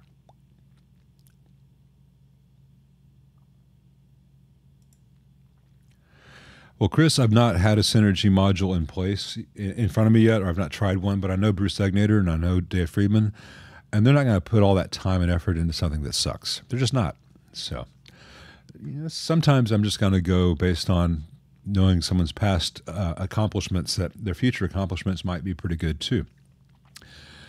Let's not talk about Elon Musk here, though. Yikes.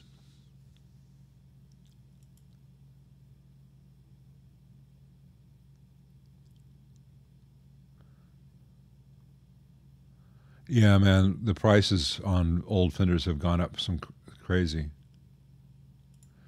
Yeah, Shep, send me some pictures. I'll look for them. and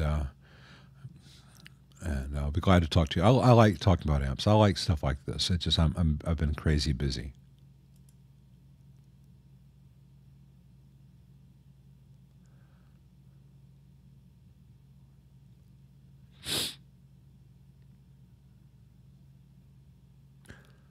I'm going through questions here.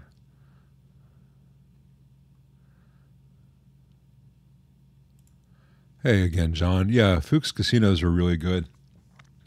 I've known Andy for a while. He does really good work. He's on that same list with John and Dave and the guys I mentioned before.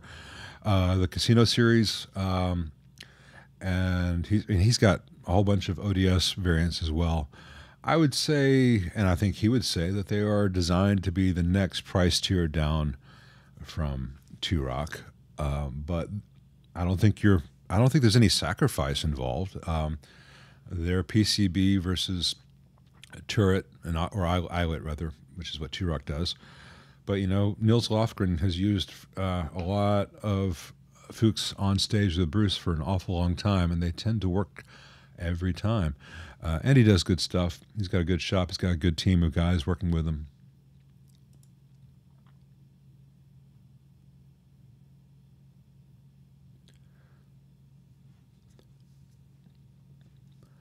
Thanks all for the kind words, and especially on the basement. That's been a lot of fun.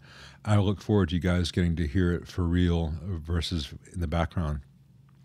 I have a perverse pleasure in saying, do you want to hear this amp? You're soaking in it. You've already been listening to it. I thought the reverb might throw people off a little bit. That was a plate reverb preset for those who are wondering. Just one of the stock things built into DaVinci, not even one of the Logic ones. Let's see. All right, buddy with an H. He's got a 115 combo. I thought you said so you want to put a 15-inch speaker in there, 22 by 24 by 11 deep. So not that deep with a 15. Man, I don't know that I would. Am I remembering correctly that this is the one you put a Fender Twin into? I'm not sure that'd be a great choice from my perspective. But and there's not as many choices for 15-inch speakers. So I think you're just going to have to try it.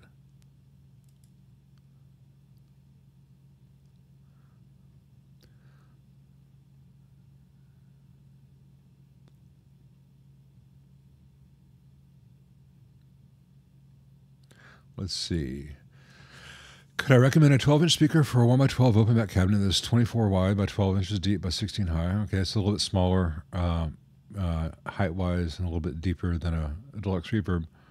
Using a 50-watt 2 EL34 preamp similar to 2204. Yeah. Well, next question is, what sounds are you trying to get? Are you an Allman Brothers fan? Are you a Dokken fan? Are you a Van Halen fan? Are you a Sept fan? Or yes, do you want something that gets kind of close to all those things?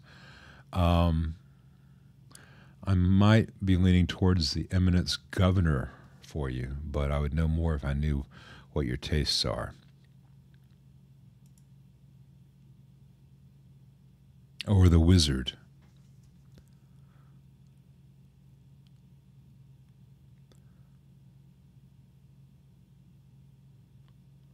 Let's see. Well, thanks, NYC Geology. It's people don't understand the concept of a small sample size and how meaningful it is.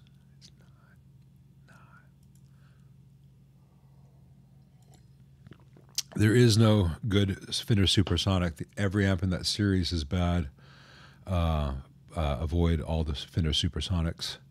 They're promising too much and delivering way too little, and they have the same heat-related failure modes as the Hot Rods and Blues DeVilles.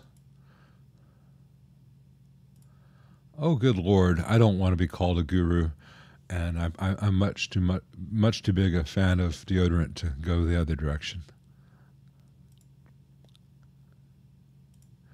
Yeah, Super Twin. When you said Super Twin and you said 60s, I thought you meant a Vox, but yeah, yeah, the Super Twin reverbs, Fenders, those are late 70s. But send me the photos, I'll let you know. I'm sure it is.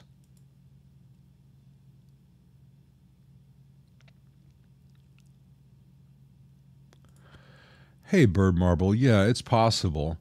Um, you don't want to worry about calming the dwell down. You just want to change the tank. We'll get to the reverb second part. First, the question is it possible to modify the 65 reissue deluxe to turn tremolo on without a door switch, without a foot switch? I think is an autocorrect thing. And is there a reverb mod to calm the dwell down? As far as the tremolo, the aside from the Princeton and the Vibro Champ, where the tremolo is always on unless you use a foot switch, all the other Fender tremolo circuits, you have to have tremolo plug inserted in order to have tremolo. And the way that on the reissue, it's a 1/4-inch stereo jack. So the tip is the tremolo, the ring is the reverb. Easy to remember, TR. So all you need to do is get a stereo jack. Stereo plug, stereo 1/4-inch plug, and connect the tip to the sleeve, and don't connect anything to the ring, and put it in the back of your amp, and you'll have always on tremolo and always on reverb. You just use the front control knobs. Might cost you $4 or $5. And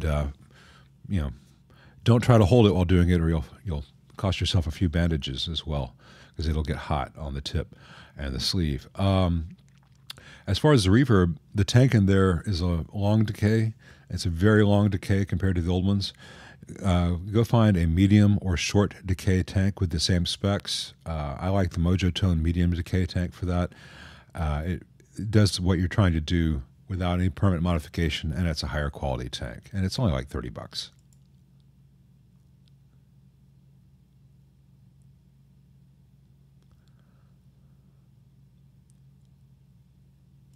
Shep, send me some pictures of your Super Twin, including under the doghouse. I can let you know if it's safe to play or not. It's probably for just visually.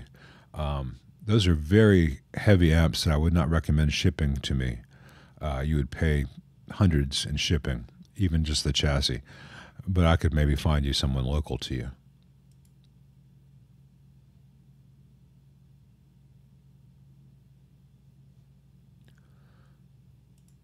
Yeah, Lawlers are great, but all P90s, all single coils, are subject to environmental noise. True single coils. So it is the price you pay for tone.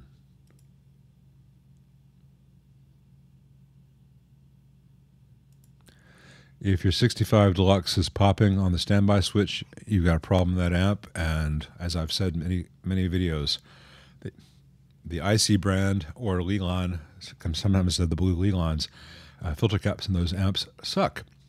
The good news is brand new, good quality amps, caps for that amp, about $25. And I've even shown how to do it on my channel, how to change those out. They're pretty easy to do in that little doghouse. Or if you have someone do it, if you just have that done, just have all the caps in the doghouse done, you might be able to find a tech to do that and just charge you 1 hour labor plus the $25 to $50 parts, depending on what he charges for those parts. Or, if you get the F&Ts, they cost more, but it's still not a lot of money in the long run. I might get some Mojo Tone PF clones in to try out. I've heard good things about them, Matt, and I know you like them a lot. But then again, you like that nasty Dumble style overdrive pedal, that silver thing. Sounded like ass. That's my review. Sounds like ass. Matt Fields is wrong. I'm shitting you, man. I'm just pulling your leg. I'm serious. That pedal sounded awful, but if you like it, hey, if it works for you, that's great.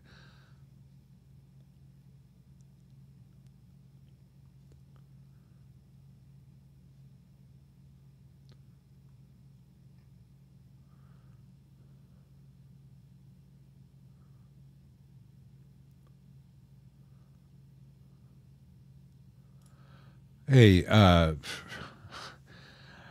unless it's for a very rare and valuable amp, if you know, there are transformer companies. Mercury does it. A few others who can rewind one. There are custom guys do who can measure what it should be and rebuild it and repot it and all that stuff.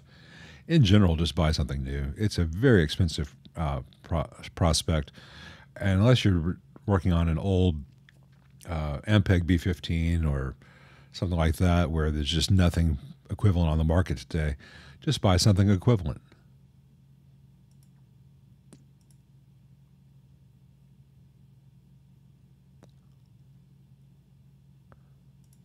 Yeah, Emmett, send me an email. I'll look for it. We'll get you taken care of as I can in a few months. It's the when that'll be the thing, but we'll talk about that. Yeah, send me some pictures, chap.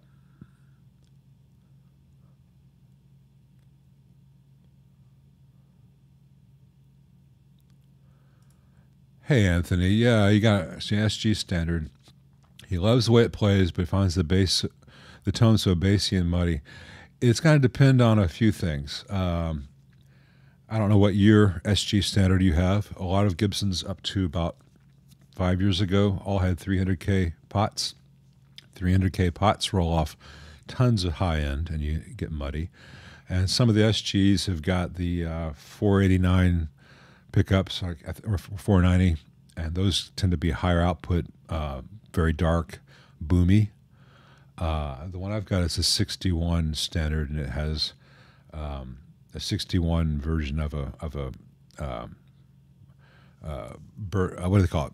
Burstbucker Pro, and they sound quite good. And then I've got the Memphis Historic spec in 335, but I don't find the pickups in this SG to be boomy. Let me let you hear it.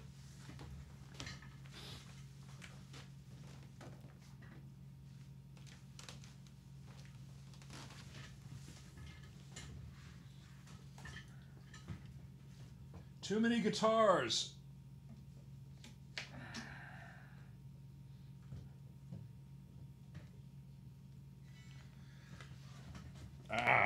And the Rev Star's on the cable. There we go.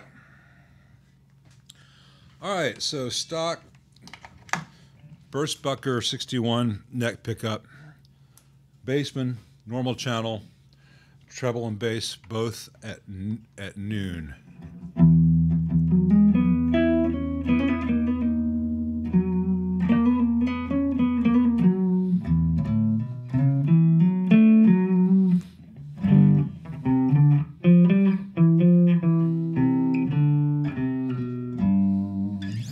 All right, these got 500K pots, 500K tone pots in volume, and it's very... Sounds very nice. If I were to go back there and turn the treble up just about 6.5, I think this would be perfect. Wouldn't even need to touch the bright switch. But you'll notice, hopefully you'll be able to see the height of the neck pickup. If you're any closer to the strings than that, you're going to get a lot of woofiness. And I've got the bass side slightly farther from the strings than the treble side, and that helps out a lot as well. All my floor stands are taken up, so let me put this back on the wall.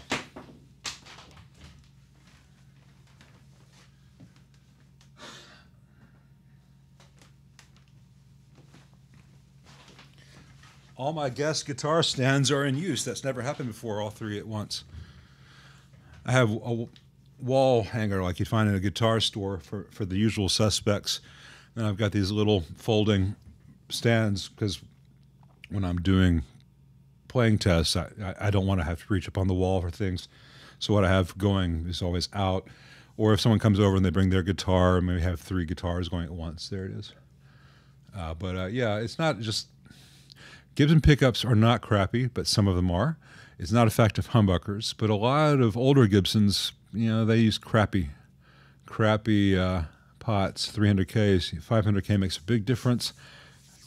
The Rockaverb Mark III, those can be a very bassy amp, but, you know, play around with knob settings. There's no rule saying you have to have your bass over 2. Whatever works, whatever gets the sound. Doc, doc, it hurts when I do this.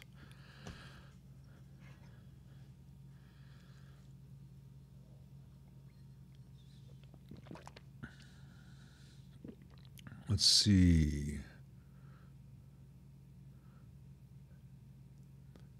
All right, I'm up to the intermission. Yeah, that intermission thing, that's high class. The guacamole Gretsch. I love that. Yeah, yeah. Well, I figured if I didn't put out something that says intermission and someone tunes in to this live stream and it's just an empty chair surrounded by stuff, they're like, what the hell channel is this? But occasionally I need coffee or I need to pee, so intermission's a good thing. Red plate amps. My thoughts on red plate amps. I had one come in. I'm trying to remember. It was built an awful lot like a Two-Rock. A good Dumble copy in that case. It had some stupid mistake in it. Something like, I don't remember whether it was like a 470K where a 470 ohm should have been, or vice versa, or 82K versus 82 or versus 820 ohms, something like that. I don't remember, and I'm not saying that the company makes bad mistakes. Everyone makes mistakes once in a while, and I might have found the only one out of thousands with a problem. But I remember thinking, I think for this price point, the QC should have been there. That should have been caught, because it's one thing to say it passes signal. It's another thing to say that sounds right, and it did not sound right, and it did not sound right from day one. But the fix was about 15 minutes of looking around and listening and measuring and then changing out one little thing. It was an important little thing, but it was just one little thing.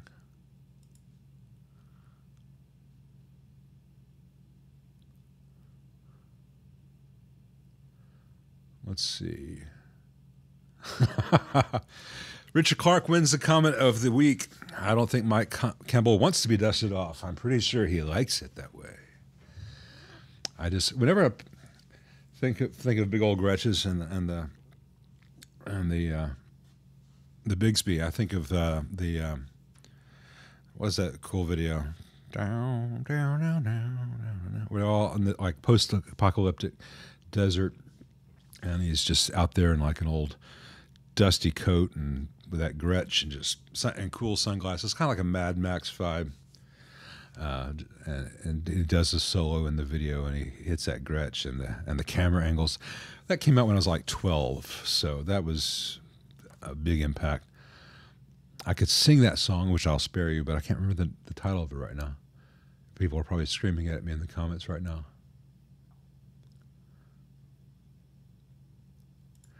Yeah, they're fine, man.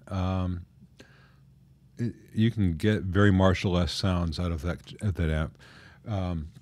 The Marshall channel, the Bassman channel, and the Top Boost channel are kind of kissing cousins. They have differences, but the structure is very similar. If you look at the schematic and you squint, they're the same thing, just slightly different implementations.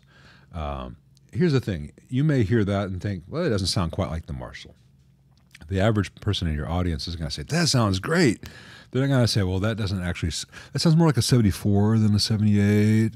And by mid 78, they changed to this capacitor type, and I can clearly hear the silky velvet tones. There's so much talked about online because it's faster to talk than to practice. Thanks, Shep. Appreciate that. Hey, Nikon, I think RJ is absolutely correct about that. I use them as much as possible on old amps, and I'll use them sparingly but surgically in new designs. One of the problems right now is that a lot of the manufacturers who've been making carbon compositions have stopped, and the supply is about to be severely affected. It already has. Mauser has got like 41 left in stock total, and DigiKey much the same. They're out of production from some of the brands that are making the best ones, and I'm going to be buying hundreds of them just to tide me over, so that that's when I restore these fenders. I want to put the original carbon comps in. The day will come when it'll start being a mixture of carbon comps and carbon films, and eventually it'll just be carbon films, except for those who are willing to pay for me to buy a whole bunch of new old stock stuff off of you know, ham radio sites and eBay and stuff, and finding ones which still measure okay, because that gets really expensive. But until about 6 months ago, I could still buy brand new ones that were fantastic for certain purposes. So RG is right, but they don't magically make an amp better. But everything in an amplifier is the entire design, how things work together, and little incremental changes which cumulatively end up with a specific flavor.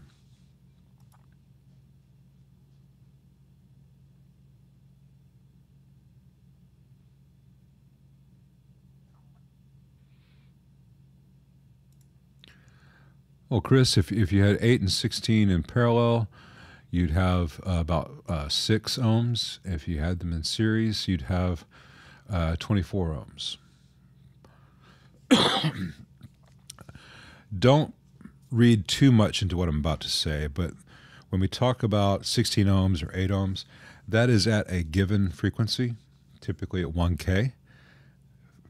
Speakers are different, have different impedances at different frequencies. To make it easier to understand, we've all decided to say it's a 16 ohm, it's an 8 ohm, and they're measuring at 1K. But at 400 hertz, at 12K, at 30 hertz, they're going to have different impedances. So if you have a slight mismatch, it's okay. 6 to 8, you're not going to hear any difference. The behavior is not going to change that much. 4 to 8, it's not going to be that huge a deal. It's about 3 dB drop, and the tone will change more or less depending on the speakers used. So EL84s are more affected by that than 6v6s are.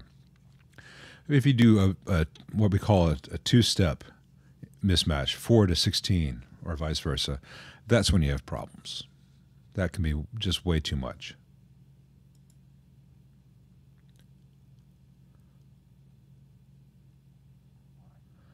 Thanks, Michael Padilla. No, the reverb is fine in the head on the Voxes because he's thinking about getting an AC15C1 head. That's actually the AC15CH for use as backup. It's not a problem because the reverb is physically very far for a head from the transformers. No problems with the pickup in my experience at all. And the head version of that amp actually has an attenuator built into it, which is pretty good. So yeah, I recommend it, and thank you very much for the super chat.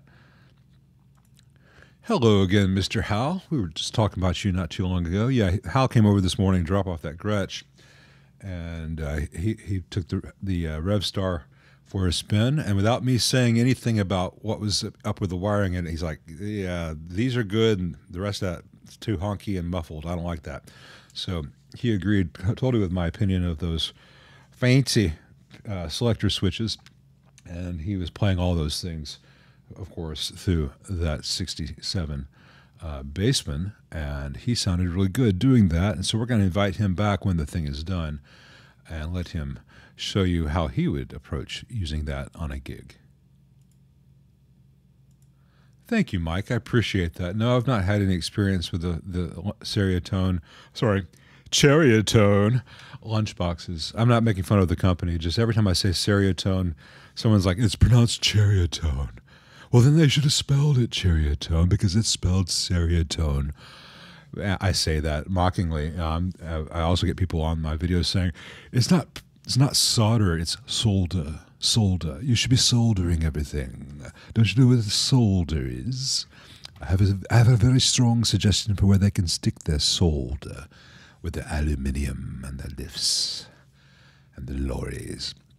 But I love everyone everywhere. I have nothing but love for England and the culture, and I find it the source of most of my comedy. But I am aware as an American that there are different pronunciations and even spellings for things on various sides of the ponds. And I don't think it's too much for the Brits to understand the same thing, so that rather than correcting me on how to pronounce a word, you are actually showing that you are ignorant. We actually pronounce it based on how it came from the French. In this case, with your solder, you are deliberately, as the Brits love to do, mangling French. So you're deliberately mangling French, and we are inheriting a pronunciation from the French. And I'm going to say solder just to piss you guys off. What you going to do about it? Want your free back? Hey, PF. I'm glad that he watched the videos on about ground locations on a 2204.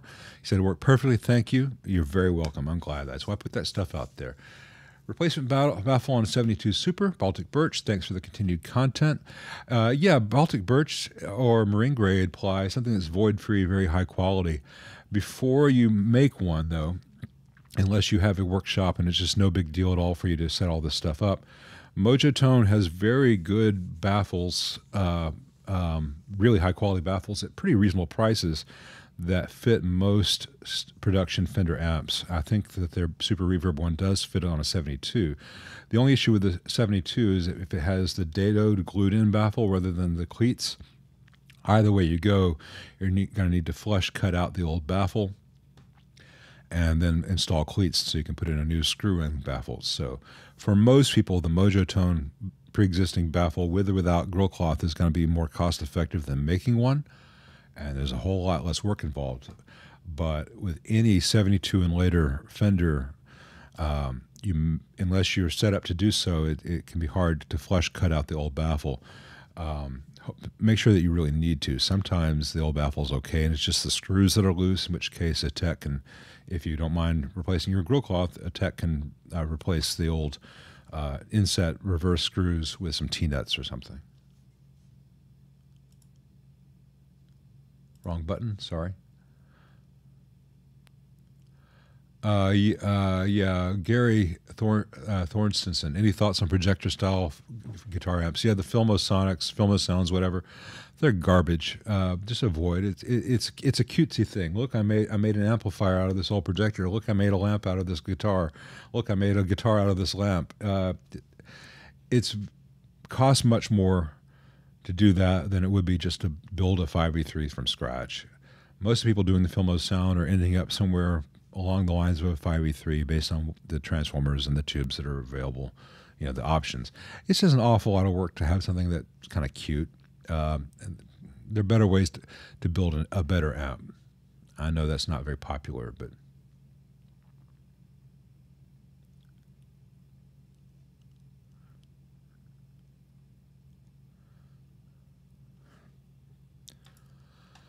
hey, Brett. Yeah, the other day we talked about what's wrong with the old Fender Tone Master Head and Vibro King. Brett brought in those two Dr. Zero 66s, but didn't get in what makes the old ProSonic better. Could you get into that a bit? Well, the ProSonic does not have really cheap alpha dual 500K potentiometers, linear taper for every pot in the amp. The ProSonic does not have about an extra 6 yards of ground wires going everywhere, seemingly randomly. Terrible ground loops, really strangely heavy-duty construction on things that don't need it, which just make it difficult to fix, and impedance mismatches everywhere.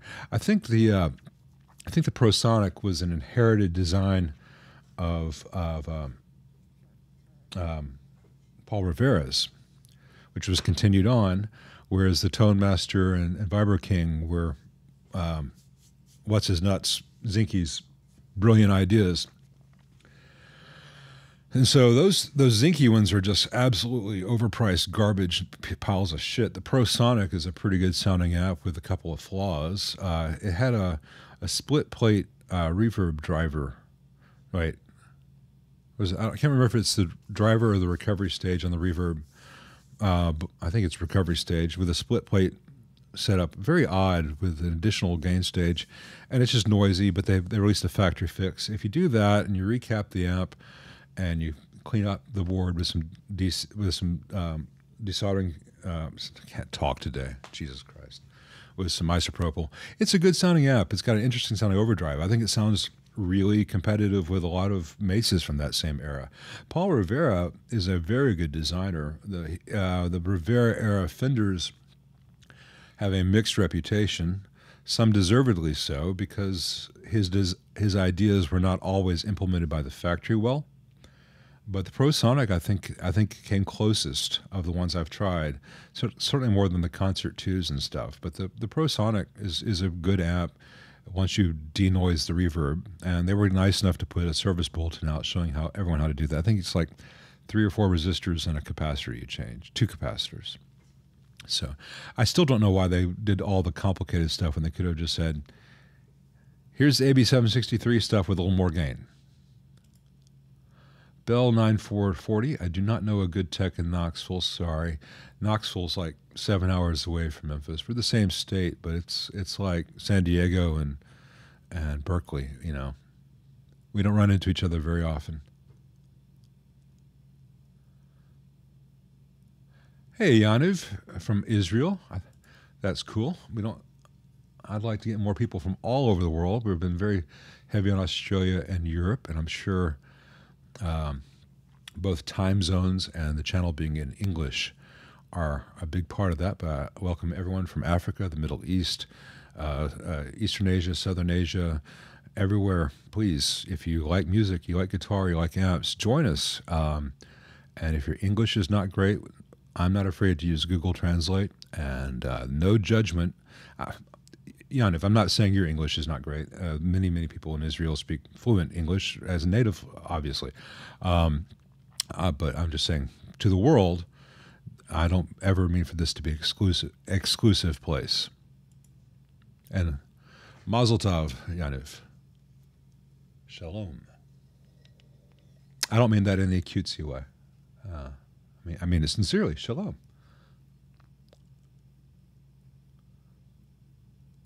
Hey, Tristan Schmuckley. Is that your real name? Schmuckley? With a name like Schmuckley's, it's got to be. Anyway, I used a Hacko 936 for a long time. I used a previous model before that. Now I've got a FX 951, which is a glorious thing.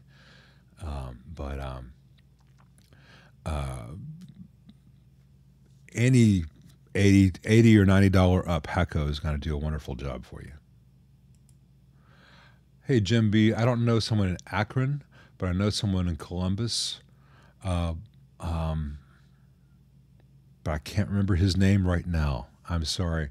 I have things where I have the ability to look it up, but not in the middle of live stream. Brad will go off and research all kinds of stuff in the middle of his streams and pull up schematics, but I try to move on. Can't remember the guy's name. I know someone in Columbus, which is not too far. I'll try to find it and put it in the comments of this afterwards.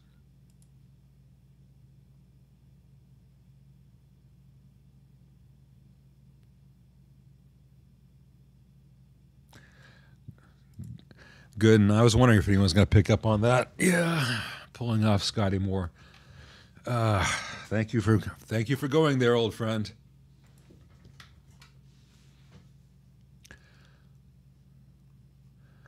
Let's see.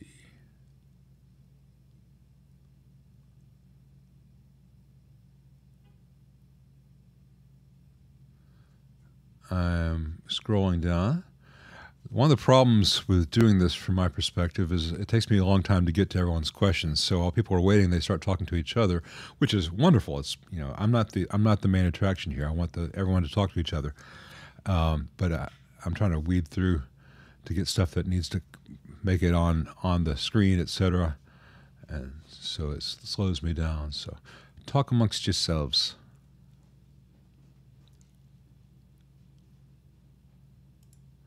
Hey, Rico. Thank you very much. After the power transformer of my Tweed Deluxe clone was replaced, it seems to me the amp is louder, hotter, feels stiffer, and the volume knobs are barely usable. Is this possible? Well, let's put the volume knobs to the side. The power transformer, if it was replaced with the incorrect power transformer, where the voltages are wrong, the entire volt, everything in the amp could change, and you could be terribly misbiased. Output tubes may not be working properly. The volume knob is barely usable and indicate to me that something is amiss with the ground schemes in your amp. The volume behavior should not change with a power transformer unless you were to, say, have a bad ground or blow a filter cap. But something sounds unhealthy in your amp, and I think you should find a tech to look at it, because what you're describing could lead to things that involve fire and smoke and big damage. So if I'm wrong, you get peace of mind. If I'm right, you save your investment by getting it looked at. And any tech who has that on their bench not only can say, this is what's happening, and here's either how we adjust it or what we need to do, they can also sort out the volume thing for you. But that's not a behavior that power transformers should be causing.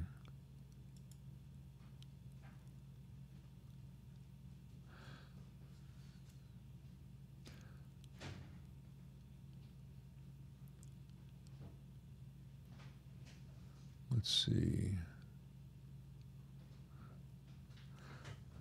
Scrolling down. At least I've learned to stop doing this. I see past chats where I'm scrolling. I'm going to go. Really sexy. In fact, I have a note on the screen that says, "Keep your damn mouth closed."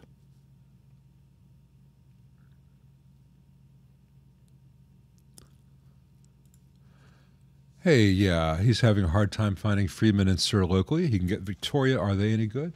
Yeah, they're good. They're not. I mean, no disrespect to Victoria. I don't think that they're in the same league as Friedman or Sir or Germino, but they're quite good. I have not had all their models, and the ones I've had in have just been straight Fender clones, and they are good Fender clones with excellent construction, and they're fine. I've not found that there was anything innovative there, but if there's a market and they feel a need, that's fine. I would say that in general, Victorious and the Fenders they're derived from sound very different than the Friedmans. Sir has got models that cross over, but aside from the Bella, I'm not sure too many Sirs have any overlap with most Victorias. I guess not really even that. The Bella is more of a later 60s kind of thing. A Sir amp that people don't talk about much is the Badger. That's a really nice one. We don't need those stinking Badgers, but I'll stop there. It's a nice kind of Vox Marshall-y thing.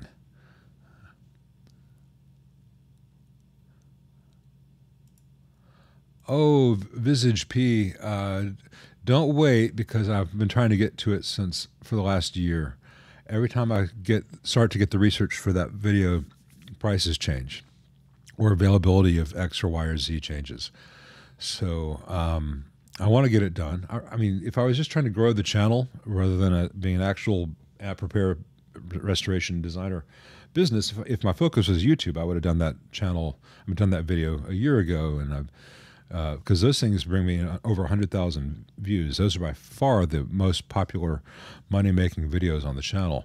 But my primary goal is, responsibility is to the clients to get the amps done, and I've not had the time to do the next video. And the market has been changing crazily in the last 2 years. So I will, but I don't. If you have a question about buying an amp, ask in here. And even if I don't answer it, odds are someone else will. You don't have to wait for a video. Tristan, I do not have any opinions on the new JC120s, but they never have been good. I can't imagine them suddenly getting better. I mean, they were great in 1978. 1978, the world changed. That thing with the chorus and everything was phenomenal. There's a very outdated trick now. They have no headroom. They're very noisy for what they are. The chorus doesn't have any real controls. You can get the same result with the Boss Katana for a lot less money, and then you get have all these other sounds. I don't see the appeal of that. Hey, Dave. I'm saying hello to him after he's been here probably an hour because I'm so far behind. Yeah, I'm about 30 minutes behind where the chat is. But hey, Dave.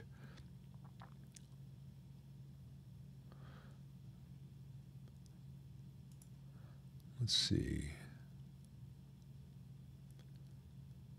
Scrolling. It's like Ted Woodford. And we're polishing. Oh, Keith Sharp, you got a solid state Vox Thomas organ app. It plays fine until he turns it up, starts cutting out any ideas.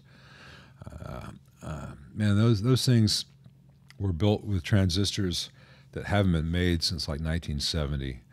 And it wasn't like there was this model of transistor. It was just a germanium transistor, and they'd measure and find which ones had X, Y, or Z gain and paint them blue or red or yellow or green to sort out the gain so they could build them. And those things, that was a very short-lived part of technology where the world used germanium transistors. I mean, it got us to the moon, but it was abandoned shortly after because silicon was much more reliable. And transistors became miniaturized. And so it was a very small window where the world used germanium transistors. And they're really hard to find these days.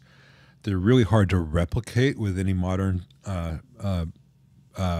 silicone stuff, or I've seen people use combinations of germanium diodes and Schottkys to make germanium transistors. But it's not like you needed a 1 in 914. You know, this is just a germanium, and this had a gain factor of 70 versus a gain factor of 100. It's really hard to know. And if one of those things is misbiasing, it sounds like yours might be misbiasing when you push it. It could just be a resistor, but it could be a transistor that's going into cutoff at certain points. Without your amp in front of me, I can't tell you for sure. There are guys who are older than I am who have more experience with that era of transistor. I think they might be better bets. And some of that stuff, once it dies, it can be a lot more expensive than it's worth to keep going, unless there's just been a huge bump in price of that old stuff. Because I had a Super Beetle that turned into a 3-year nightmare and was never really fixable. I think there was some Rickenbackers at the same time that used some similar questionable transistor stuff.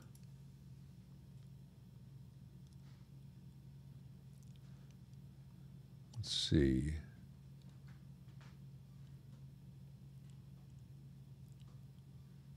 Emmett Otter, it's a spider bite.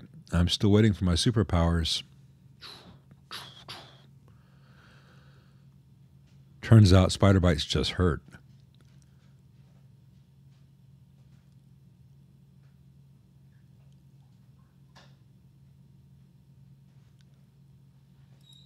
Matt Field says that I don't like a lot of crap on here. I find myself biting my tongue a lot and just moving on. I mean, on the internet or on my live streams, you don't like my crap, Matt? You don't like my crap?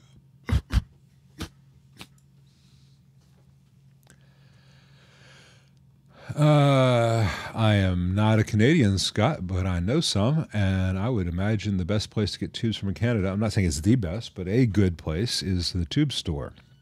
I've been getting many things from the tube store for many years. They seem to be good people with a good selection. Though COVID hit them very hard, they are still around. Dave might have some other ideas on that too.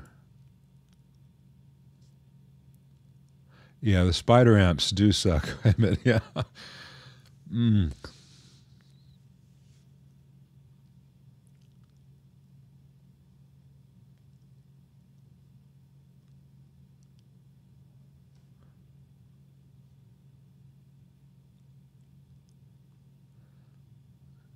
Scrolling down, trying to maybe catch up a little bit with you guys.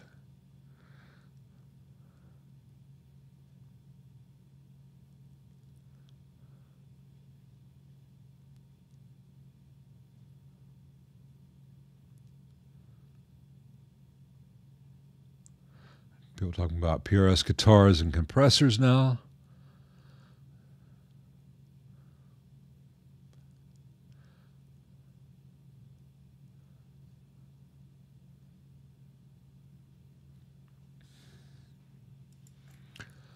Let's see. We've been going 2.5 hours. I'm gonna do one more because I need to see a man about a dog. I'm gonna come back to your question, Donald. We're gonna do another intermission. I know I usually go at the top of an hour, but I missed one, so we're gonna go back to an intermission. We'll see you guys in 7 minutes.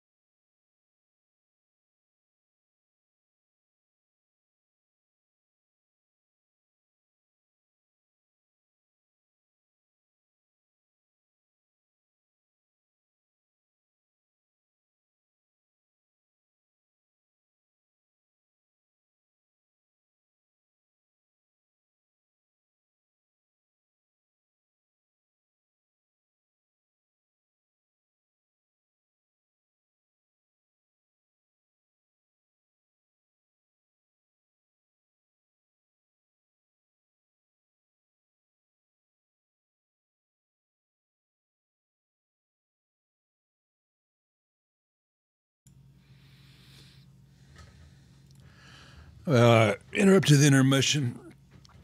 I went a little bit longer between intermissions this time than usual because I lost track of time. Then my bladder is like, so I think we'll go another maybe 20, 30 minutes. We usually do about 3 hours on Saturday, more or less, depending on the 14 minutes worth of intermissions. All right, let's get back to the question on bias. This is a really big question, and the real answer is chapter length. But the bias controls how much. Let's grossly simplify. So if anyone feels like, well, actually, just sit on your hands.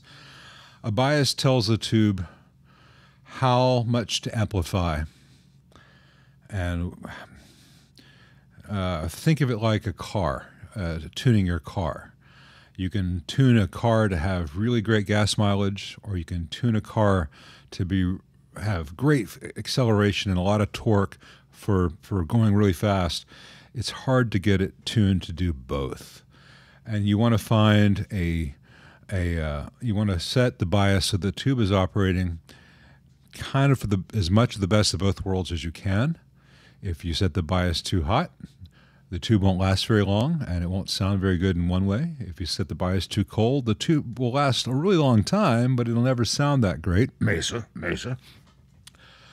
So we're talking output tubes. All preamp tubes, 99.999% of all preamp tubes you'll ever encounter are also cathode biased, but we don't talk about that very much. We talk about the bias in the output section a lot because that's more critical because there's more current, and that's a variable which is often available to the owner with a trim pot that needs to be adjusted hopefully every time you change power tubes, output tubes. It's not always the case, and it's not always necessary, but it's always a good idea to be mindful of it and maybe to do that. If you have a cathode biased amp, you do not need to change the bias every time or have the amp biased every time you change output power tubes. You do need often, especially with an older cathode bias amp, to have a tech make sure that the bias is set correctly for modern wall voltages, after which is more or less set and forget. Beyond that, it gets really complicated, and there are a lot of what about this, and you really need to read chapters on this. But yeah, Micon there sets the idle RPM of the amp. Hey, I didn't even read that. He went to the same analogy I did.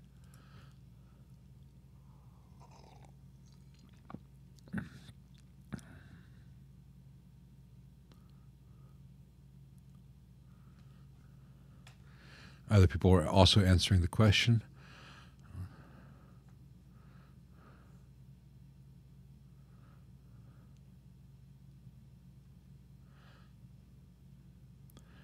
Let's see.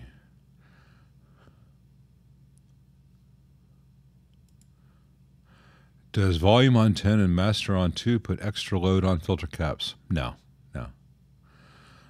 Almost nothing you can do in the preamp section is going to affect the filter caps. And in a healthy, well-designed amp, the load on the filter caps is not going to change that much, even with the master cranked and the amp cranked. You know, it gets complicated.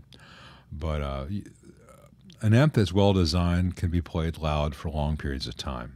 The trouble is you get an amp that was well-designed but hasn't had full, what I call generational maintenance. When you see a Fender come in or Marshall come in, and I totally recap it, all the electrolytics are changed, all the DC's out, that's a generational service.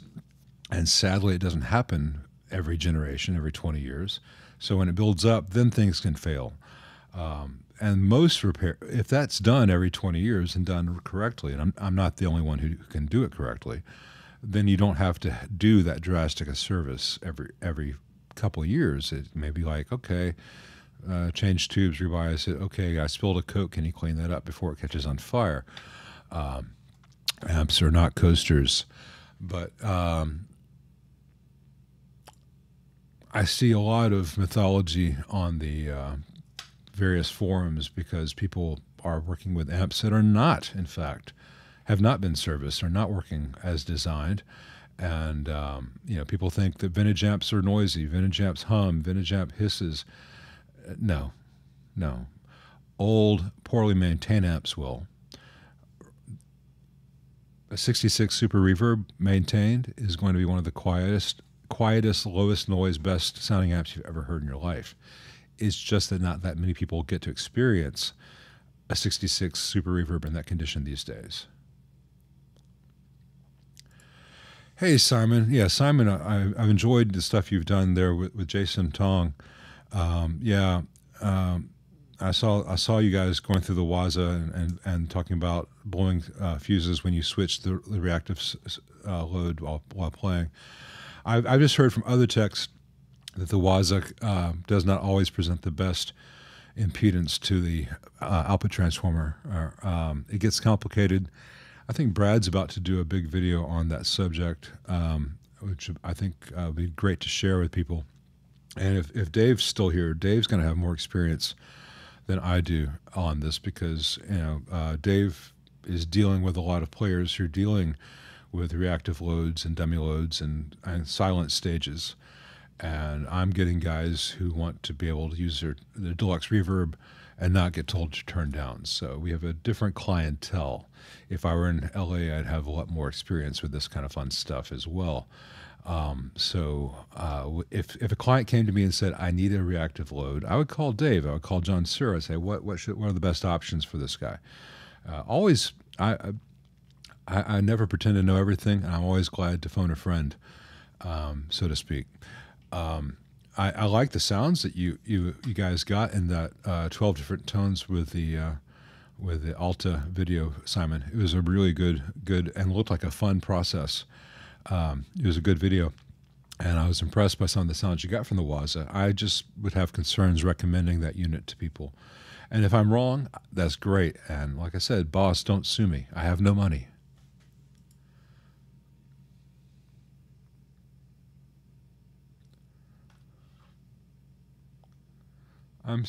Pardon me. I'm skipping some stuff, trying to get caught up.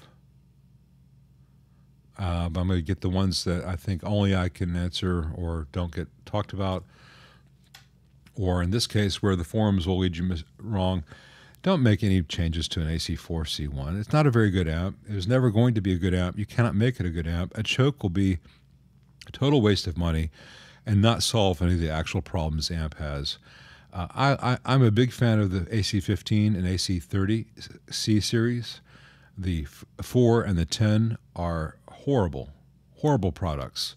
That if someone said, "Hey, Dave, Friedman, if he's still here, what do you think about this?" He'd be like, "Get out of here with that. I can't give my clients that bullshit." It's a marketing thing. It's a thing. Hey, we need someone on the market at this price range. The focus group says it needs to have these features and needs to look like an old Vox. Here you go. It's bad. Boss Katana every day will kill that thing and last longer.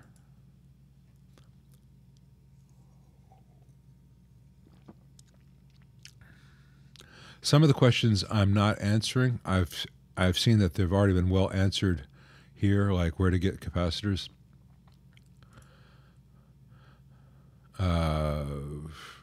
Wiley C. Coyote is asking Nikon Man what speaker for 65 reissue.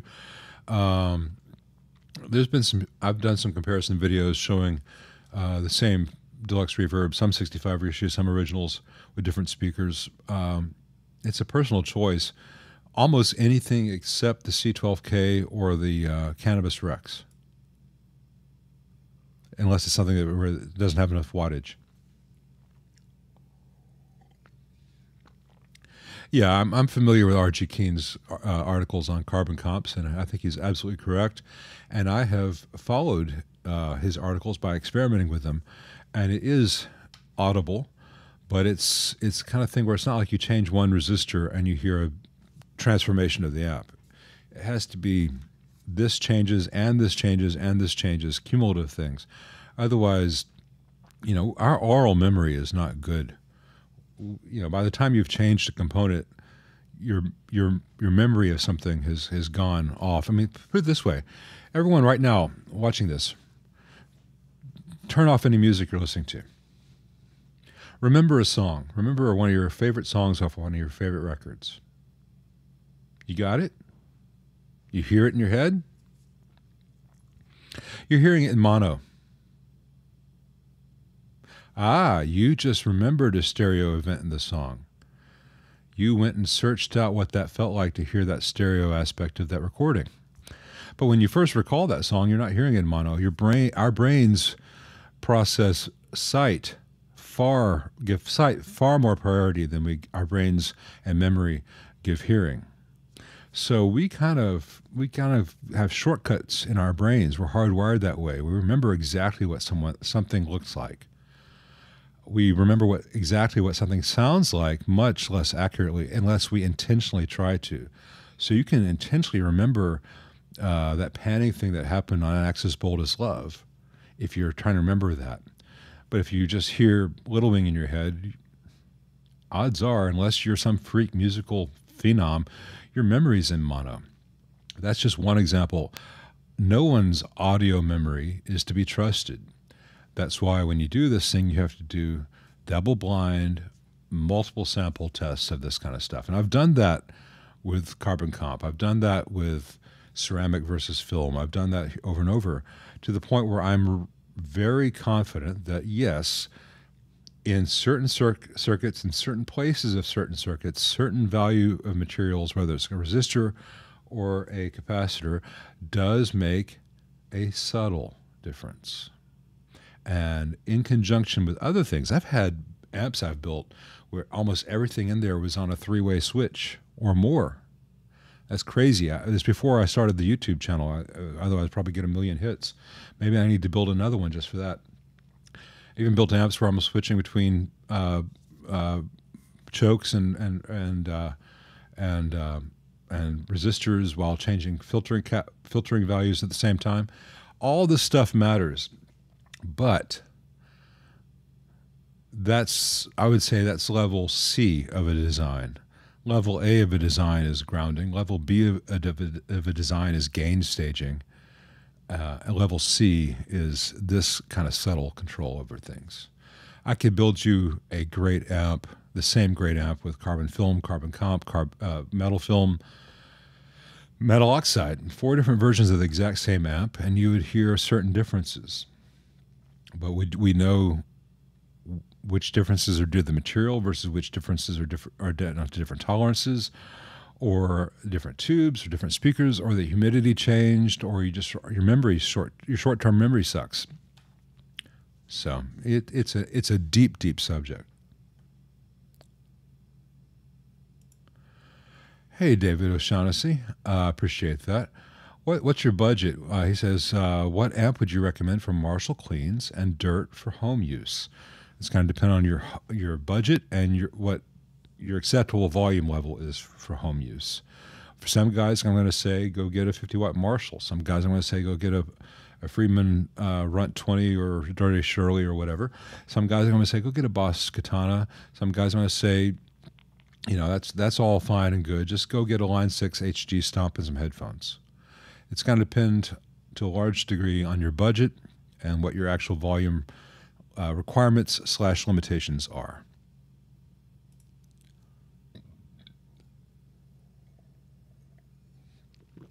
Yeah, Nikon, the C12Q is very different than the C12K. C12Q is a good sounding speaker once it breaks in. It's way bright the first 6 weeks, 6 months, depending on how often you play it and how hard. It gets better. Anthony Mazzucetta, I've had some bad experiences with Bad Cat amps, but Bad Cat has had different periods under different ownerships. Pardon me. Not coffee, and it gives different results, especially when drinking quickly. Because I'm drinking it as if it's Coke, I'm forgetting about it.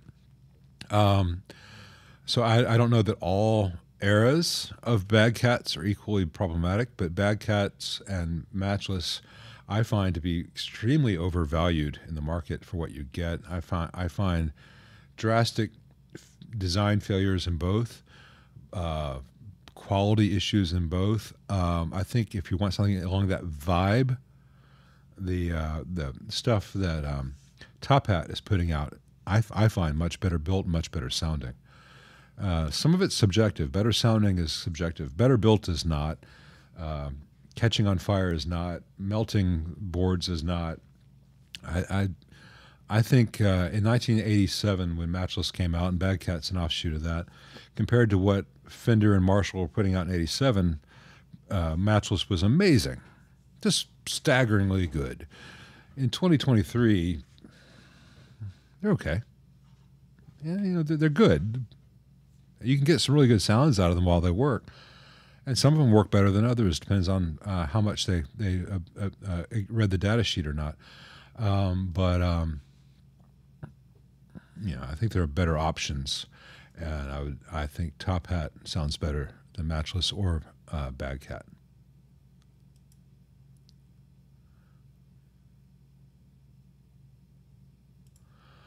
Burnsy 55. All right, the real chicken the egg question.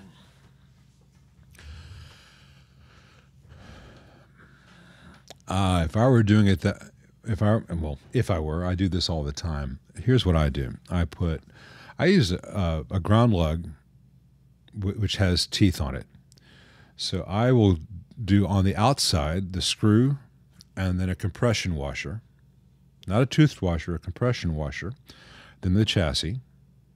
Then on the inside, I will do the ground lug, which is toothed, and then I'll usually just do a nylock nut. If I needed to do a Kep's nut versus a nylock nut, I would use a flat washer and then a Kep's nut. So from the outside in, screw head, compression washer, chassis, toothed ground lug, and then either a flat washer followed by a Kep's nut, or rather than the flat washer and Kep's nut, I would just use a nylock nut, and that is more than sufficient when properly done for everything. Now, if you're doing a commercially produced amp and you're using an IEC connector, there is a specific sequence of hardware that code says you must use for the green or green and yellow striped ground, and I think that it is pretty much the same as what I just outlined with the flat washer and the Kep's nut, or just using the tooth washer. I'm sorry, the nylock nut, but they may insist on the washer as well. The flat washer as well. I don't recall. I do love the ET65 Wes. I also love the Celestion Creamback 65. I love a lot of speakers, but for most of my clients, the Warehouse costs less and sounds as good, slightly different, but as good as the Celestion Creamback. So, I mean, not all my clients are rich. And when I do a generational restoration on an amp, and I'm like, hey, and your speaker's toast, that's a sad, depressing thing for them to hear. But if I say, hey, man, I can get you this Warehouse thing, and my cost on this is a lot less than list, it's a great thing I can do for them. I'm not using the Warehouse just because it costs less or I get a good price on it. I would use it if it costs the same as a Celestion. It would just be another really good option. But especially on a 2x12, you want to get $200 speakers or two $180 speakers. That's a big price difference for a subtle audible change. For other guys, they prefer the Celestion. I'm happy to put the Celestion in. Yeah, the Jupiter stuff that WGS makes, Matt, it's just really great.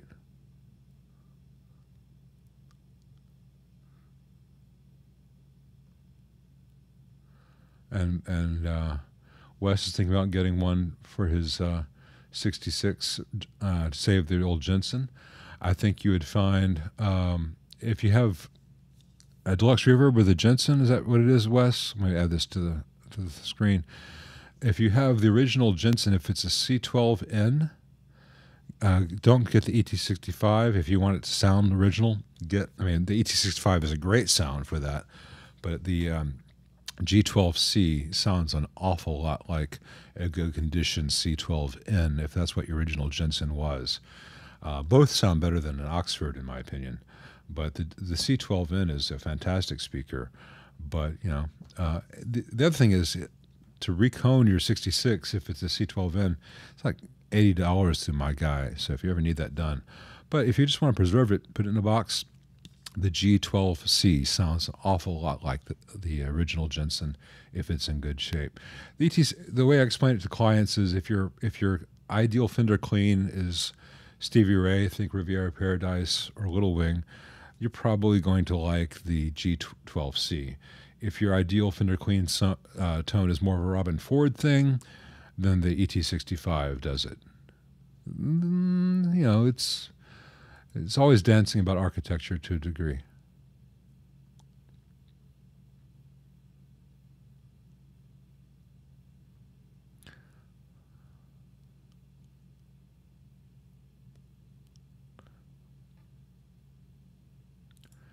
Hey, Sergio.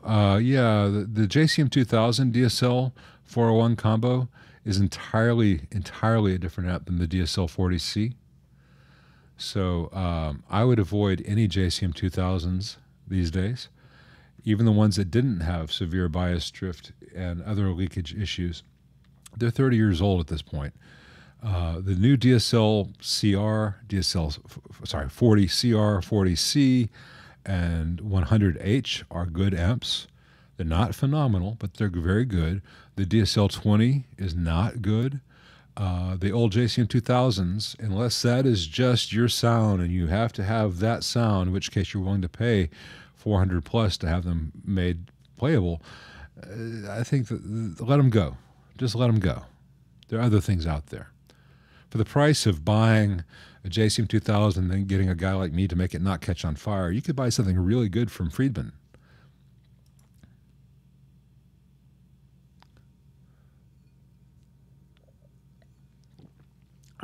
Let's see.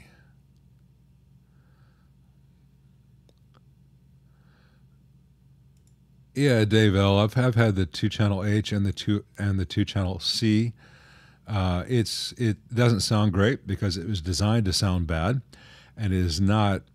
The hands that wired it are not the hands that I would hire. It is not well made. See my 2-channel C video. They're very, very similar amps. They're pretty much the same board, populated slightly differently. Really bad quality PCBs masquerading as eyelet boards, really thin pads, criminally, stupidly underrated diodes. Why would you use one in, I don't remember if they're 9148s or not, or whatever, but versus a 4007, you're saving like half a penny per amp.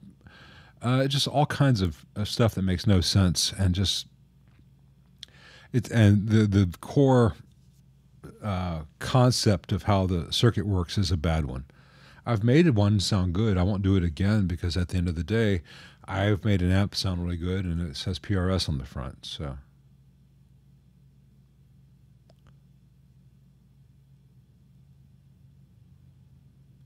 all right, Matt Fields is just now reacting to my making fun of his overrated special. Oh, he's not using the gain on it. Okay, so he agrees the gain on that thing sucks. I'm going to start wrapping this up. I'm going to get through as many as I can. MS Po Boy 1, I have no idea on your airline. I'd have to have it in front of me, but those things, 62 airlines, those things were never expected to be played again in 60, 70 years from when they were made. They were kind of cheap, disposable commodities. It could be something very simple, it could be something very expensive. I'm not sure why people seek them out so much. Oh man, Nikon, Micon, Dumbles are just amps. Everyone mythologizes them. They're good amps. They're just good amps. It's the right hands. The right hands are going to sound good with any of the amps from that period. I can appreciate what's good about Dumble without worshiping at the church. By and large, they're modified. Like the ODS, it started off as a modified Bassman, like this AB165 here. Then he just changed the structure a little bit and added a tone stack. Started with a fixed tone stack, then added a secondary tone stack, internally adjustable, and all that fun stuff. And I played around a lot with local negative feedback, local feedback. There's no magic to it except the goop. No one quite knows how he made this blue goop, though I assume Papa Smurf was consulted at some point.